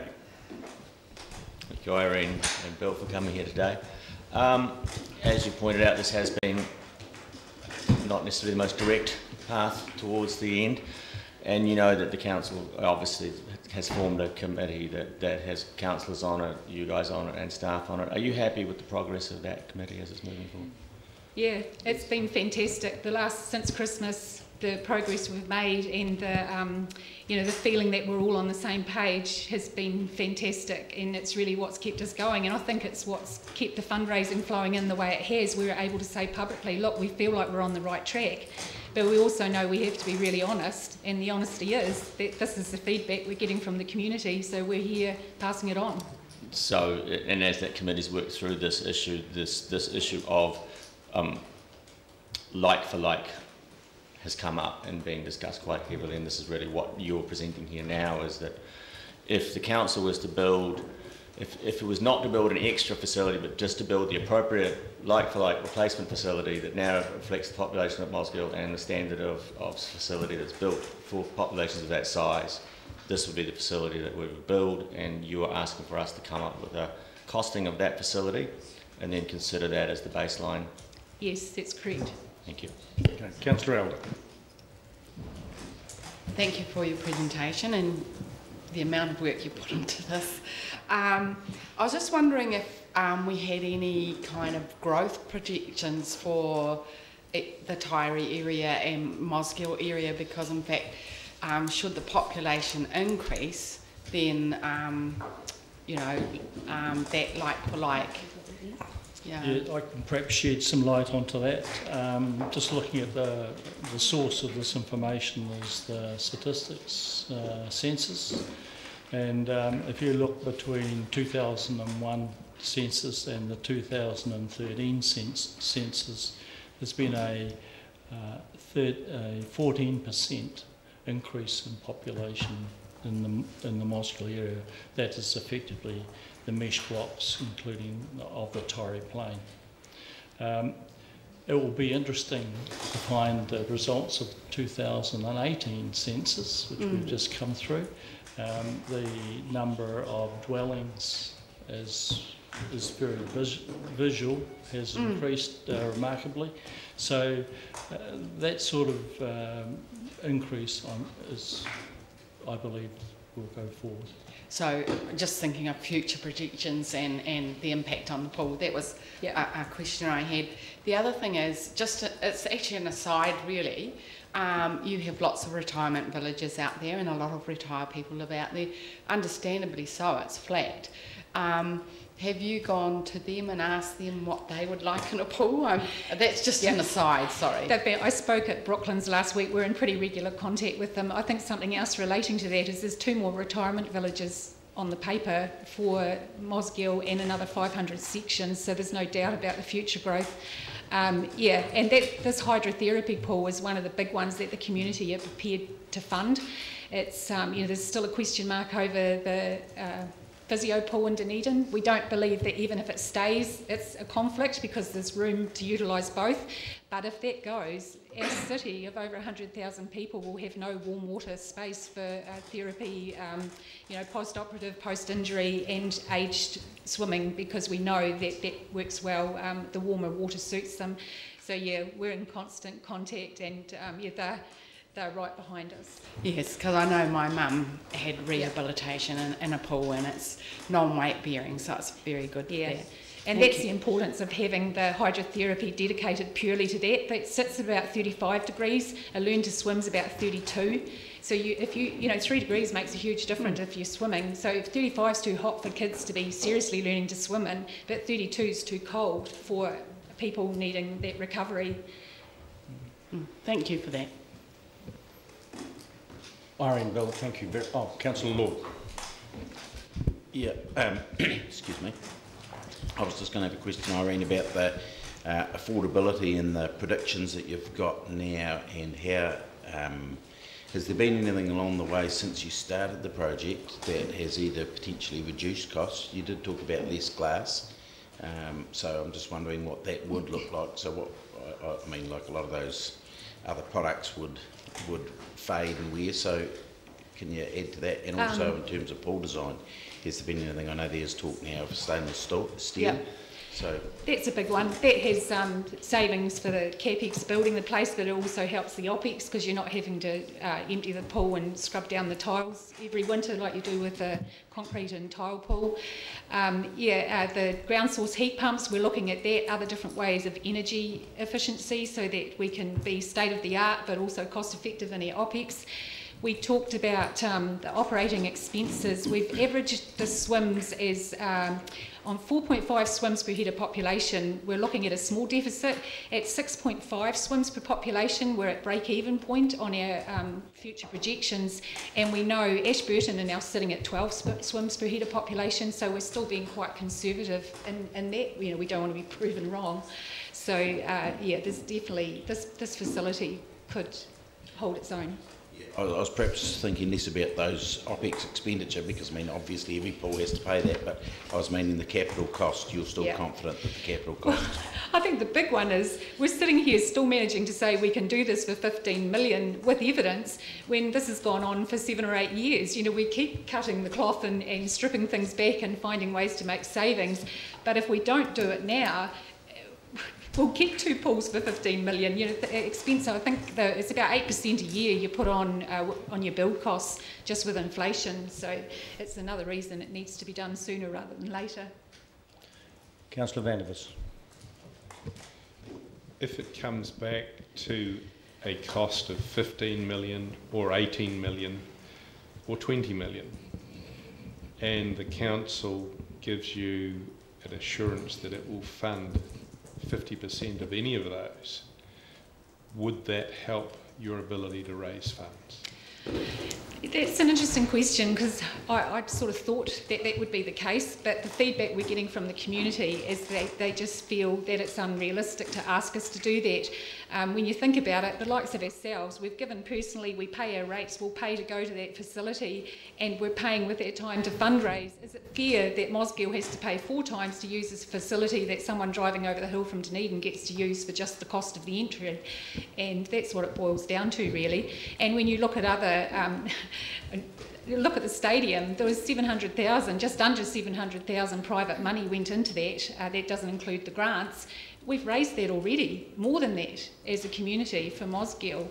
The Regent Theatre, there was 2 million put in by the community for a 6 million project. That's not half. If we could show our community that half is the normal, then we could sell it to them, but they're not seeing examples of why they should have to do that.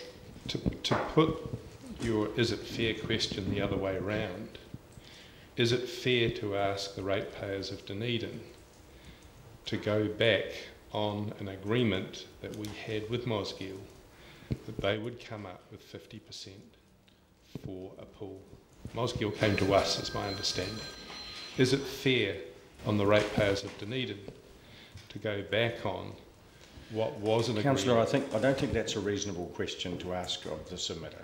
and they're here to make a case for their fundraising, and I don't think it's reasonable to demand that they put themselves in the position of the rest of the community. So I don't think that's fair. Well, one thing I would like to say on that. The community are paying for it. Yeah, one thing I would like to say on that is we are ratepayers of Dunedin, and that's the bottom line. We're part of the city. Yeah. But I would also note that the people coming over the hill are paying because all of the ratepayers are paying too. So that's right. Thank you very much for your submission. Thank you. Appreciate it, and it's really good to have your position clarified in the wake of the work that the committee has done. So thank you. Look forward to progressing it. Thank you.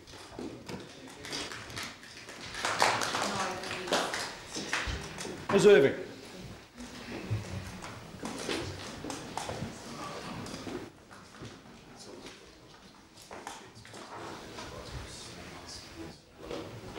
Welcome. You're here speaking for the Dunedin Tunnels Trail Trust. Yeah, the worst name ever. It's a real tongue twister. I don't have an enormous amount to add to the written submission. I think probably what I'd just like to highlight is I did probably what I'm trained to do, which is to look at how you might undertake your decision and looking at the various strategies that have been developed over time and how the Dunedin Tunnels Trail Trust proposal aligns with those. And I think as I work through the various strategy documents, of which there are a number, I think we can confidently say that our project aligns with elements of all of them and would assist the council in achieving the objectives and goals of the various aspects of strategy that the city has. I mean, obviously, through the LTP, there is a reasonable chunk of funding that's been set aside for cycleway projects, and certainly the Trust was really heartened to see its project specifically mentioned. From our perspective, there are some advantages and some more specificity around that, particularly in our ability to advocate for further funding from other organisations, whether it be the Regional Council or NZTA, in the various processes and funding rounds that they have to go through as well. So we're not necessarily asking for large amounts of further money from you, but really clear recognition of our project, which will help us leverage funding from other organisations. So I'm just happy to take questions, really. Okay. Questions, Councillor Hawkins. Your Worship. Thanks, Bridget. Just with regard to the two specific requests in here around feasibility and wayfinding, etc., how robust are those figures in terms of what would be required to do that work? In terms of, is it a contribution? Is that what the project cost would be? I don't know. Yeah, I mean, in essence, it's a contribution to the overall project. We're still very much looking to develop the overall project cost, and as you will have all seen in the news recently, there's been some significant changes care of KiwiRail that have massive effects on the costs of our project. So we're having to essentially relook at how we might build this and what the costs of that are, and that also has an impact on how we can actually build it, whether we can have access to, I suppose, less expensive forms of construction through using working bees and so on, alongside the KiwiRail alignment. So probably, I suppose there isn't a huge robustness to the numbers themselves, but we see them as being a good contribution to those aspects of the proposal as we understand them at the moment. Thank you. Councillor Vanders. I see in your submission you're still assessing the impacts of the KiwiRail 5-metre decision. You say that it's going to have massive effects on cost. Would it not be more accurate to say that in fact it threatens the viability of being able to do at least some sections of this proposal? Well, yes, in some ways, although in many respects the problems are engineering problems. So there will be a solution. It's just a question of cost and getting access to funding. Jared had a meeting with Kiwi Rail last week, and we've got another one coming up, and looking at how that change affects the proposal. And there are a number of different options.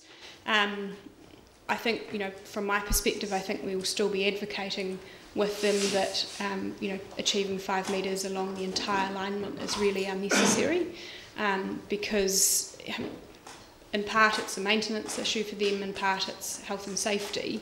And I think there's probably a variety of ways that those issues can be managed at certain pinch points. So I wouldn't concede that the project's now not viable because of that, but it's certainly more challenging.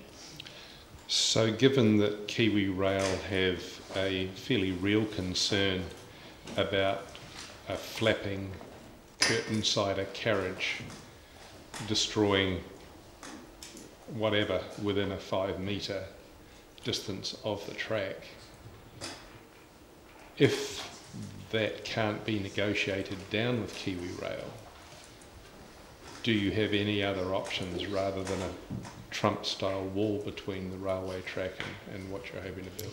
It's really about alignment. And so it means that in some places we have to move down an embankment, which involves a lot of retaining and things like that, to get out of that 5 metre setback. And in other places it would mean that we have to build up the embankment to get far enough out. There's a lot more tree clearing and things like that would be required. So we're still really trying to figure out all of those things. But I think there are options, and we've just got to work through all of those. So just to clarify, the options are basically moving the trail further away, alignment, rather than barrier.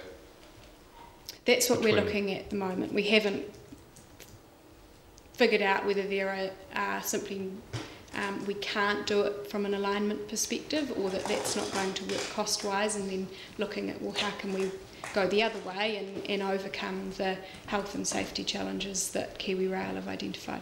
And just finally, do you have any thoughts on the alignment issues that might exist for existing trails? And I'm thinking of the one currently that goes out to Port Charles.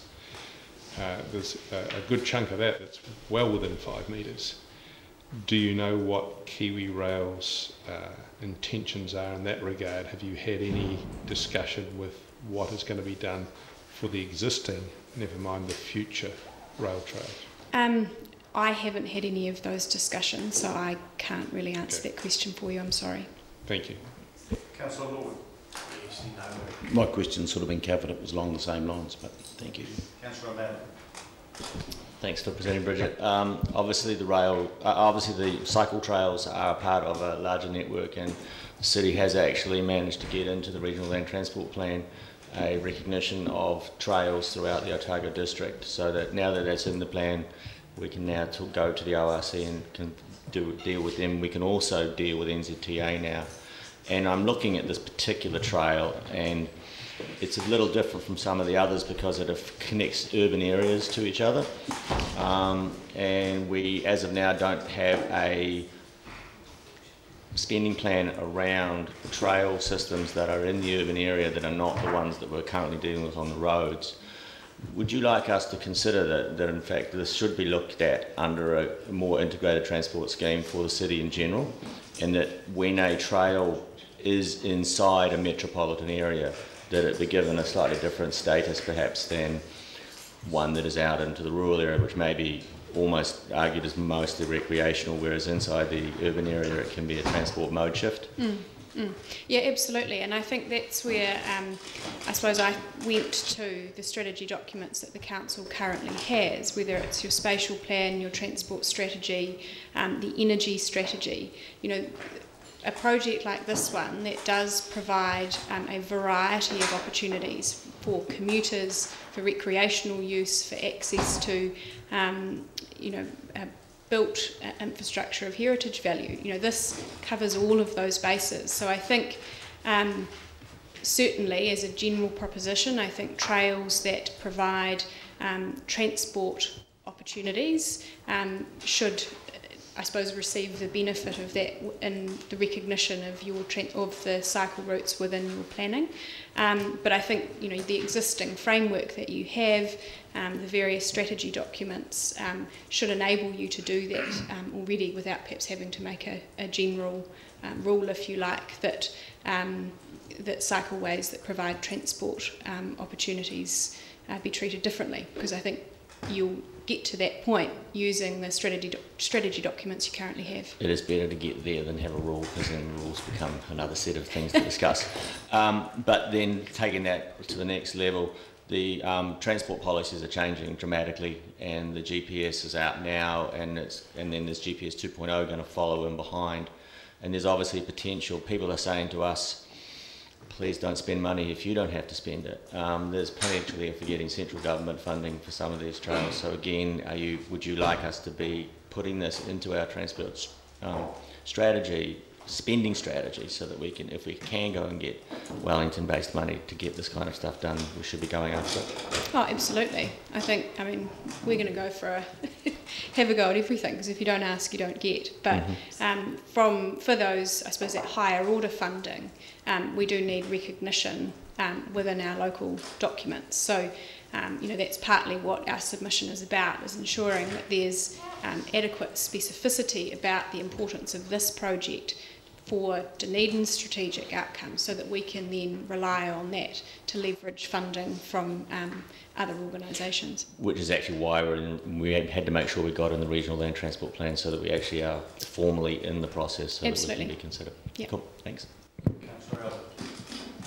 Hi, thanks for presenting. And I was just wondering what your perception is, if we get that trail done, when we do, the linkages it creates as well. Just, can you talk to us about that? Yeah, so, I mean, obviously it provides a link between Dunedin and Mosgiel, which we think will be utilised by commuters as well as people who want to recreate. I mean, the tunnels themselves will be something we're sure that our families will do on the weekends, but I mean, the reality is it's a 15-kilometre ride, so, you know, certainly easily enough people will be able to do that to get to work. I mean, I walk to work most days, it takes me 40 minutes. I would be able to bike that distance in 40 minutes. So I think it's absolutely viable for commuters from Mosgiel, but I think it will also provide connectivity to the other suburbs along the way, so particularly the likes of Green Island and Abbotsford, and make the commute from those areas easier as well. What about linkages, say, with the cycle trails, or proposed ideas of cycle trails to Waihola and the airport? Yeah, and I think there's a really, if you look at the New Zealand cycle trail map at the moment, you know, the area around Dunedin is devoid of any cycle trails as part of the New Zealand cycle trail network. We certainly think that this trail would help connect cyclists coming in from the Central Otago Rail Trail. Ultimately, if we can connect down into the Clutha Gold Trail, that would be fantastic, and, you know, also up north into Oamaru and along the coast. So I think there's no doubt, when you look around New Zealand now, since the development of the New Zealand Cycle Network, that form of tourism is becoming increasingly popular, and off the back of that you see all sorts of benefits. If you look, you know, through Central Otago at the moment at little villages like Hyde, Lauder, Omakau, Ophir, that have been able to develop businesses, and that off the back of the rail trail. And I think, you know, there's enormous potential for that coming into Dunedin as a sort of end point for some of those trails, and or a starting point for people moving off. So I think there's a lot of potential there. Thank you. Thank you, Bridget. Really appreciate it, sir. Thank you. Now, councillors, we have 5 more submissions, and we are 5 minutes away from what was to be our lunch break. So not only are we keeping other submitters quite a long time, but we have a very tight time constraint in terms of getting to our council meeting. So I implore councillors to keep their questions relevant. Some of the questions are straying off into very interesting territory, but not relevant to the submission. So, Mr. McLeod.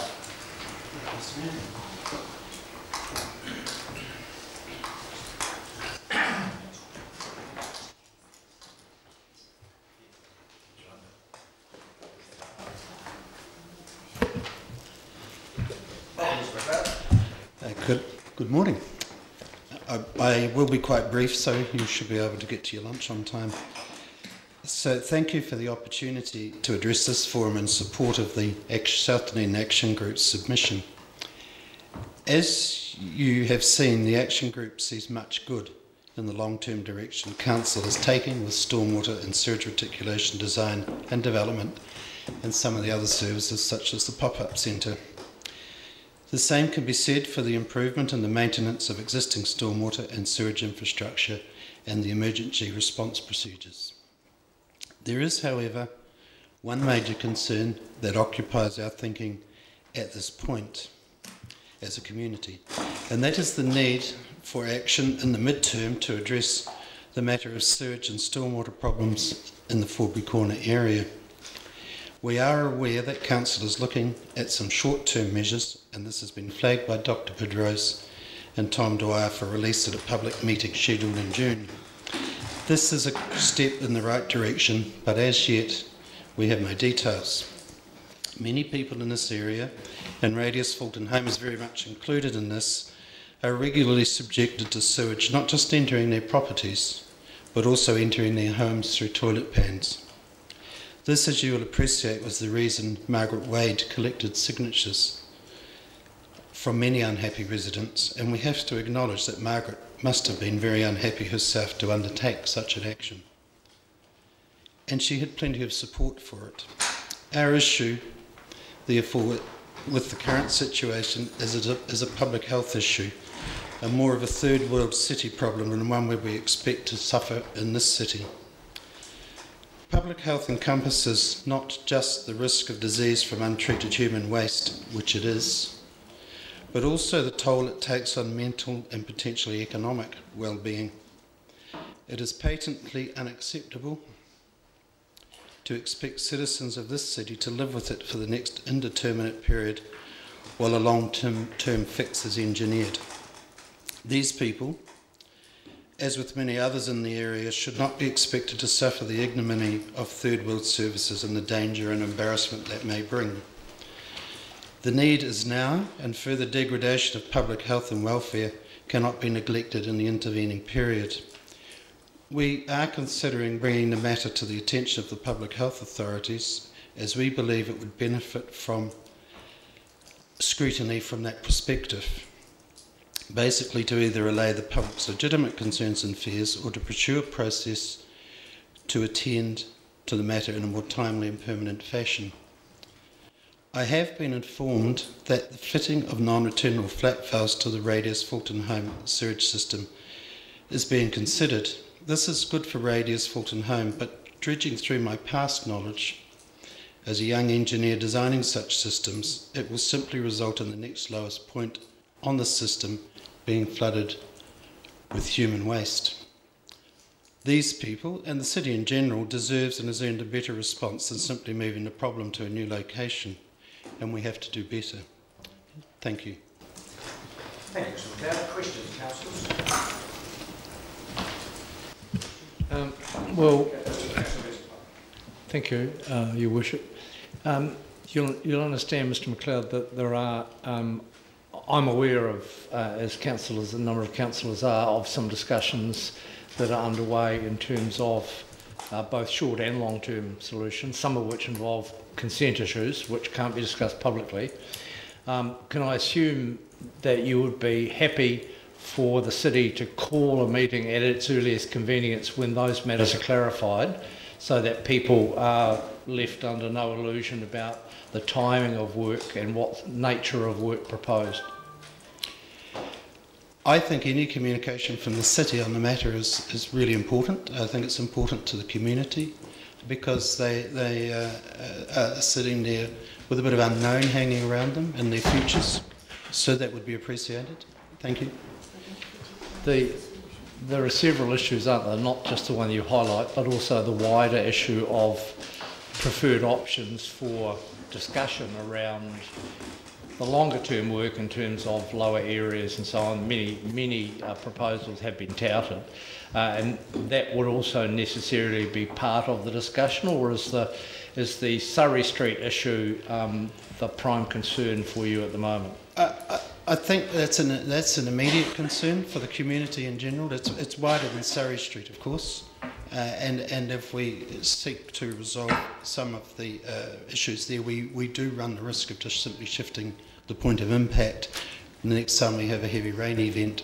Right. So I would like to see council bring its focus forward a bit, just so we can shorten that time up, and whatever that may take would be gratefully received by the community. So you're asking the council at its earliest opportunity, meaning an opportunity where it can provide useful information and current information, to call a meeting and disseminate, or by whatever method, disseminate that information?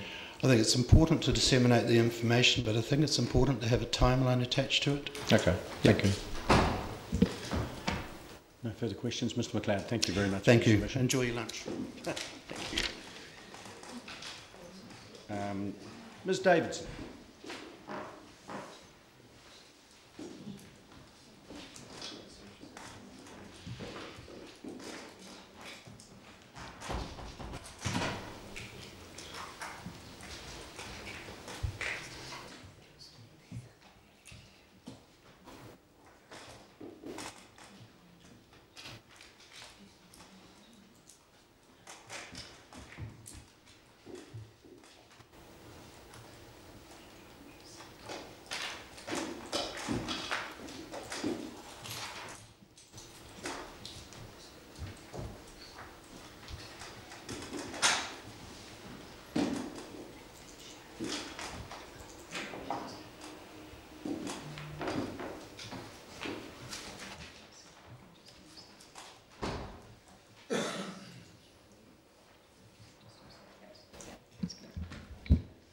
Welcome. The next 5 minutes are yours. Yes, thank you for that heads up about the 5 minutes. I have time to, if I'm lucky, it'll come in under 5 minutes. That's good. Well, it's a very comprehensive submission, so I suggest you speak to the main points. Yes, okay, that's fine. Thank you. I really congratulate the council on the hard work and vision that have gone into this plan. The Van Brandenburg Harbour development would be stunning. And it was something that Peter Entwistle championed for Dunedin. He configured Dunedin as the romantic city with the streets of Charles Kettle's street plan leading to its great buildings and down to the harbour. That's the idealised Claudian seaport, and I think you can sort of see that the Van Brandenburg buildings, if built, would sort of mesh with that concept. However, and there's Kettle's street plan. As you can see, there's the harbour basin at the bottom, with the streets, Rattray Street running straight down to it. It's really nice to get sight lines from the hills down to the harbour, and I think that's something that we should keep if we can.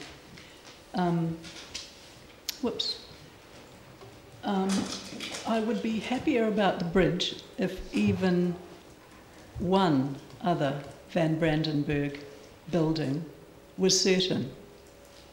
But will it ever get built? We need something across the other side of the railway lines to lead the eye down to the harbour. Otherwise, I recommend an underpass, really. You may say flooding problems, but surely that's a minor hurdle compared with the other challenges of building on reclaimed land. The whole vision is very ambitious, and I certainly don't knock it. But do we really need ratepayers to pay for something, to put the first stake in the ground, when nobody else, as far as I know, has definitively said, yes, we are going to build a Van Brandenburg building. And if it's just going to be the usual sort of mishmash of less stellar architecture, well, where's our vision? Anyway, the new projects are the icing on the cake, in my opinion, not the bedrock of urban planning. And in the present uncertain times, I feel we need to get the basics right first. I'm really glad the Council is upgrading our ageing water infrastructure, which will help with the threat of climate change. We're facing two other major challenges: transport and housing. If Dunedin is to be a sustainable, livable city, the Council needs to be proactive in meeting these challenges. Instead of sleepwalking towards the mess other cities are in, Dunedin could be a model for how to do things better. And that's where I would like my rates spent. We have got a big problem with State Highway 1 running right through the middle of the city, and it's also a major commuter route.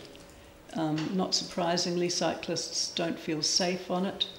It's congested, especially at peak times, and if you've ever tried to have a cup of coffee outside at Oaken when a sheep truck goes past, you'll see that it's really not great recreationally. Eventually, we will need to get it shifted. We need a bypass, and I think planning for that should start now.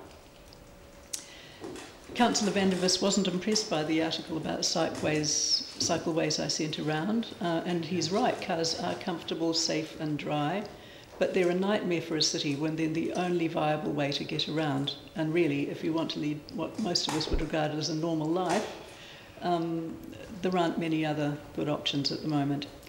The DCC must be proactive about public transport. It is, although somebody else is providing it now, DCC is responsible for urban design, and public transport is absolutely key to urban design. The first task is a major review of transport across the board, which is probably coming up for review anyway. And public transport has to be included in that review, irrespective of who is now providing public transport. Housing. I'm really glad about the mayoral task force on housing. We do have a looming housing crisis, particularly in the rental market. With the projected influx of transient labour for the hospital rebuild, you've got the perfect storm. Rents will rise if there's an undersupply of rentals, and if developers leap in to build cheap, high-density accommodation, the heritage and the character of City Rise will be at risk. And there are already some awful eyesores in City Rise. Rooms to rent. Can't you just see that extrapolated across City Rise?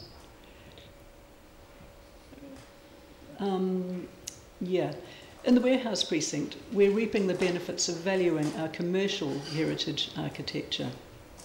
Our residential heritage is the next important thing. The character of City Rise is an irreplaceable asset for visitors and residents. I've proposed a residential heritage working group. Can we create a win-win situation? Could we, for instance, pull down an old house or a group of old houses that have lost their charm and build new accommodation that would add to the character of City Rise, not degrade it? The 2GP might contain design controls on new building in City Rise, and we've advocated for that. But we've already learned in the warehouse precinct that things go better if the different stakeholders understand each other and not just do the bare minimum for compliance. And by stakeholders, I'm thinking of developers, heritage advocates, residents, council staff, and councillors. It worked very well in the warehouse precinct. And I'd like to see that now, us now turn our attention to the challenges of residential heritage as well. So I'd like the council to be proactive and to invest heavily in many forms of housing, actually. We need a major rethink of social housing, housing for the elderly, short-term rental accommodation, and new concepts like co-housing. And I would like to see the money for the central city and campus upgrades to go instead to these areas. And having heard Irene speak so eloquently about the Mosgiel Pool, I would also prefer that to some of the other things that you're proposing. Thank you.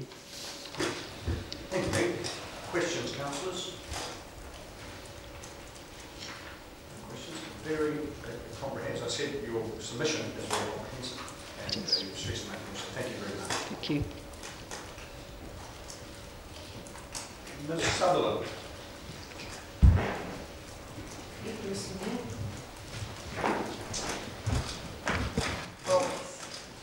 Thank you.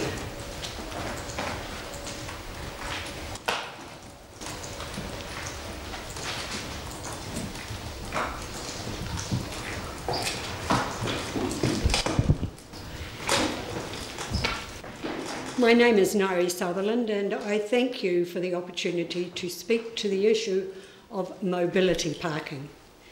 There are many levels of mobility, some not quite to the level of disability. This is depending on who does the disability evaluation. Regardless, as we age, speed of mobility becomes a factor, which needs consideration as to the length of time parking is required. And at present, the city does not take this into consideration. If so, where? In the past, we have found this wonderful city a pleasure with good ambience where we could achieve our goals, shop till we drop, and enjoy the experience. No longer. It's becoming abysmal to endure the frustration of trying to find suitable, timely parking within reasonable proximity to access places of need. For example, shopping, medical ablutions, and the odd coffee. Naturally, as time goes by, mobility slows for various reasons, mostly health, and it is difficult to retain independence, which should be nurtured, not taken away with age progression. It becomes more poignant to retain this independence.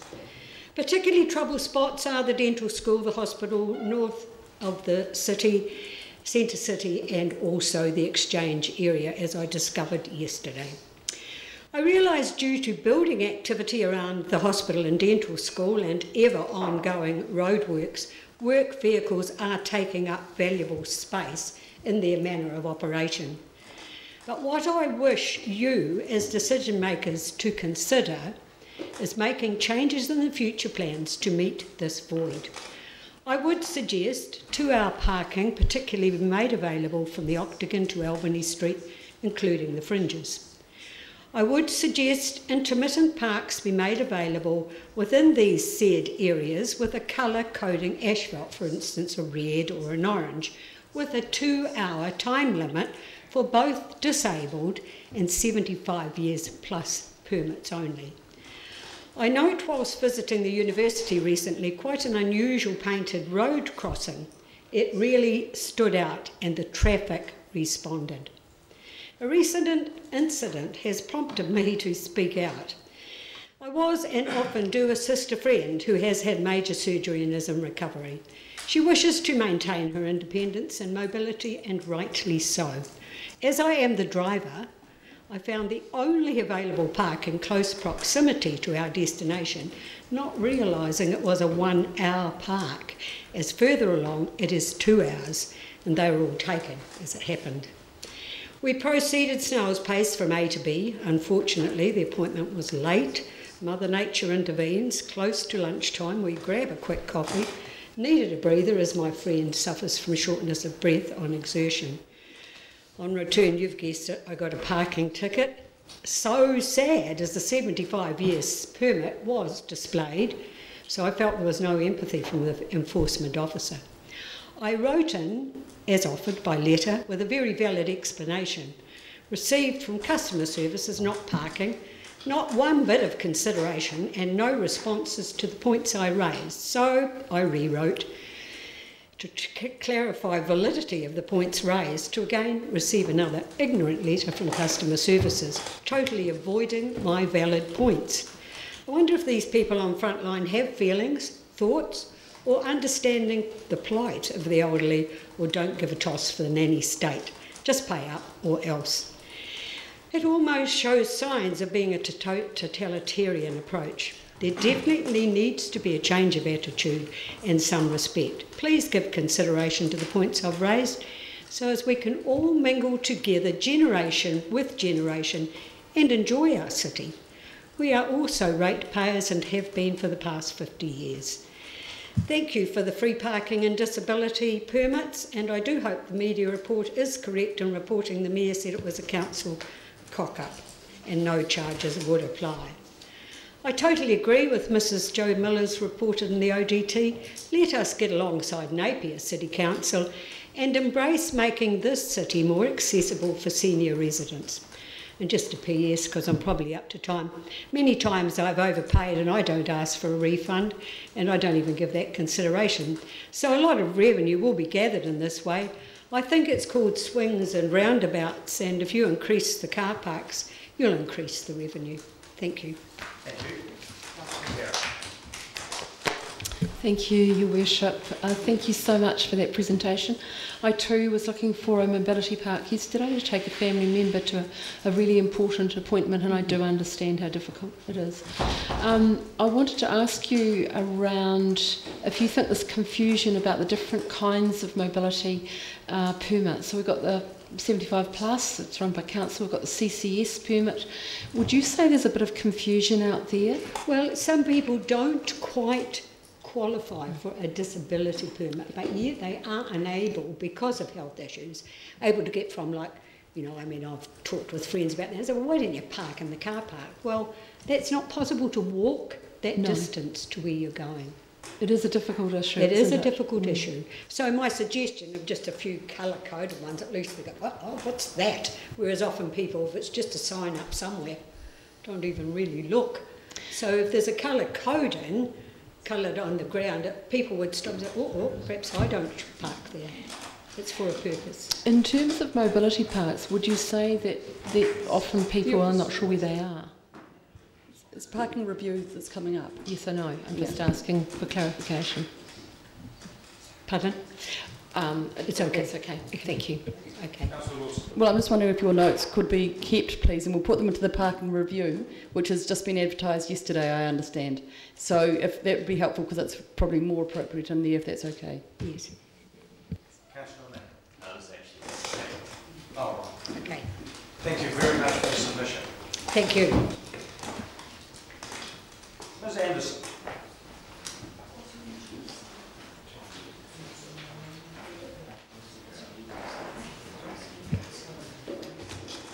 Welcome. Thank you, Sir. It's interesting coming on the back of those previous... You need to bring that mic a little closer to you because it's hard to... you have quite a soft voice. Thank you. Is that better, sir? Yeah, that's better. Right, let's rock. Next 5 minutes are yours, so far away. Okay, so the environmental, the health and well-being, the community engagement, those issues are all important, probably bigger, more wide-rangingly important, that I kind of touched on in my submission. I'm just here to deal with 3 points because behind that we need to support that with sound thinking based on solid financial management. So the first, I'm making 3 points, and I'm not here to ask for more. I'm just asking that we use what we have got wisely, which is fairly much confirmed by the surreptitious amendments I referred to around Christmas of this year. That really puts a spotlight on your other statutory obligation to provide for our recreational needs, dog owner recreational needs, not dog exercise needs, our recreational needs. And I don't know how you're bringing Swampy into the middle of the city so we can wander around that all day on the weekends. But statutory reports saying to the Department of Internal Affairs are saying dog parks are adequate. The photographic record suggests that's not the case. None of them can be entered by people using mobility devices. Trees drop berries that make dogs ill. I wish I was joking, standing beside a tree where the branch finally fell off because of lack of attention. Designed equipment by design to be unsafe, trip hazards, poke hazards. That's a gate. You saw the broken down fencing in the picture. Broken down plastic fencing. We know the official reports are saying every dog park has a human shelter, and we have the photographic evidence that says they don't. The facilities are unsafe, below minimum statutory standards for safety. They are decrepit. That's before we ask if they meet the recreational needs of dog owners. To correct this, point 3, I'm just asking that you begin doing what you're statutorily obliged to do. Not asking for more, just our minimum rights. Find out where the money is. Get a hold of the money. Please stop putting me in rooms where I am told dog owners aren't entitled to their minimum human rights. I do have the same right to be safe and not be dodging falling tree branches, although that wasn't personally me, as everybody else. Please make sound decisions. And excuse me, I'm going to have to find a handkerchief. Previously, there was a preoccupation with extremely expensive stainless steel poop bag dispensers. I just want to deviate slightly there. Now it seems small dog parks. On your figures to the Department of Internal Affairs, 2,000 out of over 17,000 dogs. There are plans to expend money building a third one. 3 dog parks purpose designed for under 10% of the dog population, while the rest of people, and I wish I was joking, but it only happened 2 weeks ago, are dodging falling branches from unmaintained old trees and broken down plastic netting. That's not sound in money management. It's not sound planning. The return on the investment is even worse than the expensive stainless steel poop bag dispensers, although they had the magical quality of disappearing without a trace, which presumably made them worth their price. Ms. Anderson, you might want to come to a conclusion now because your 5 minutes have been expended. Thank you, sir. 4 lines. Make a 10-year plan based on sound decisions. It's not hard, it's not complex. It could be project managed on half time. My final sentence is, find out where the money is, because you've probably got around $20 million. That's actually adequate. Thank you, sir. Thank you. Any questions? There are none. Thank you very much for your submission, Ms. Anderson, and for your brief. Thank you. The councillors, that's the last of the submissions. It is now 35 minutes away from the scheduled time for the start of the council meeting. Sandy, what's the latest we can start the council meeting under the current?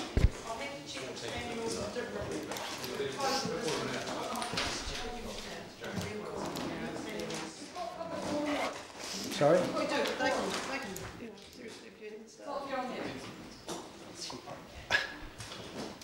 I'm not going to rush this council from 4 hours sitting here to 4 or 5 or 6 hours sitting there without a reasonable break. I think our concerns are just as important as the submitters, frankly.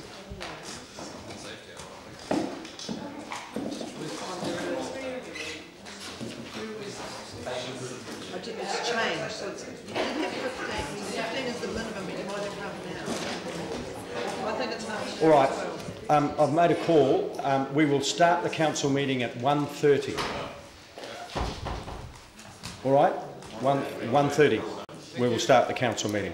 And lunch is in the Otaru room.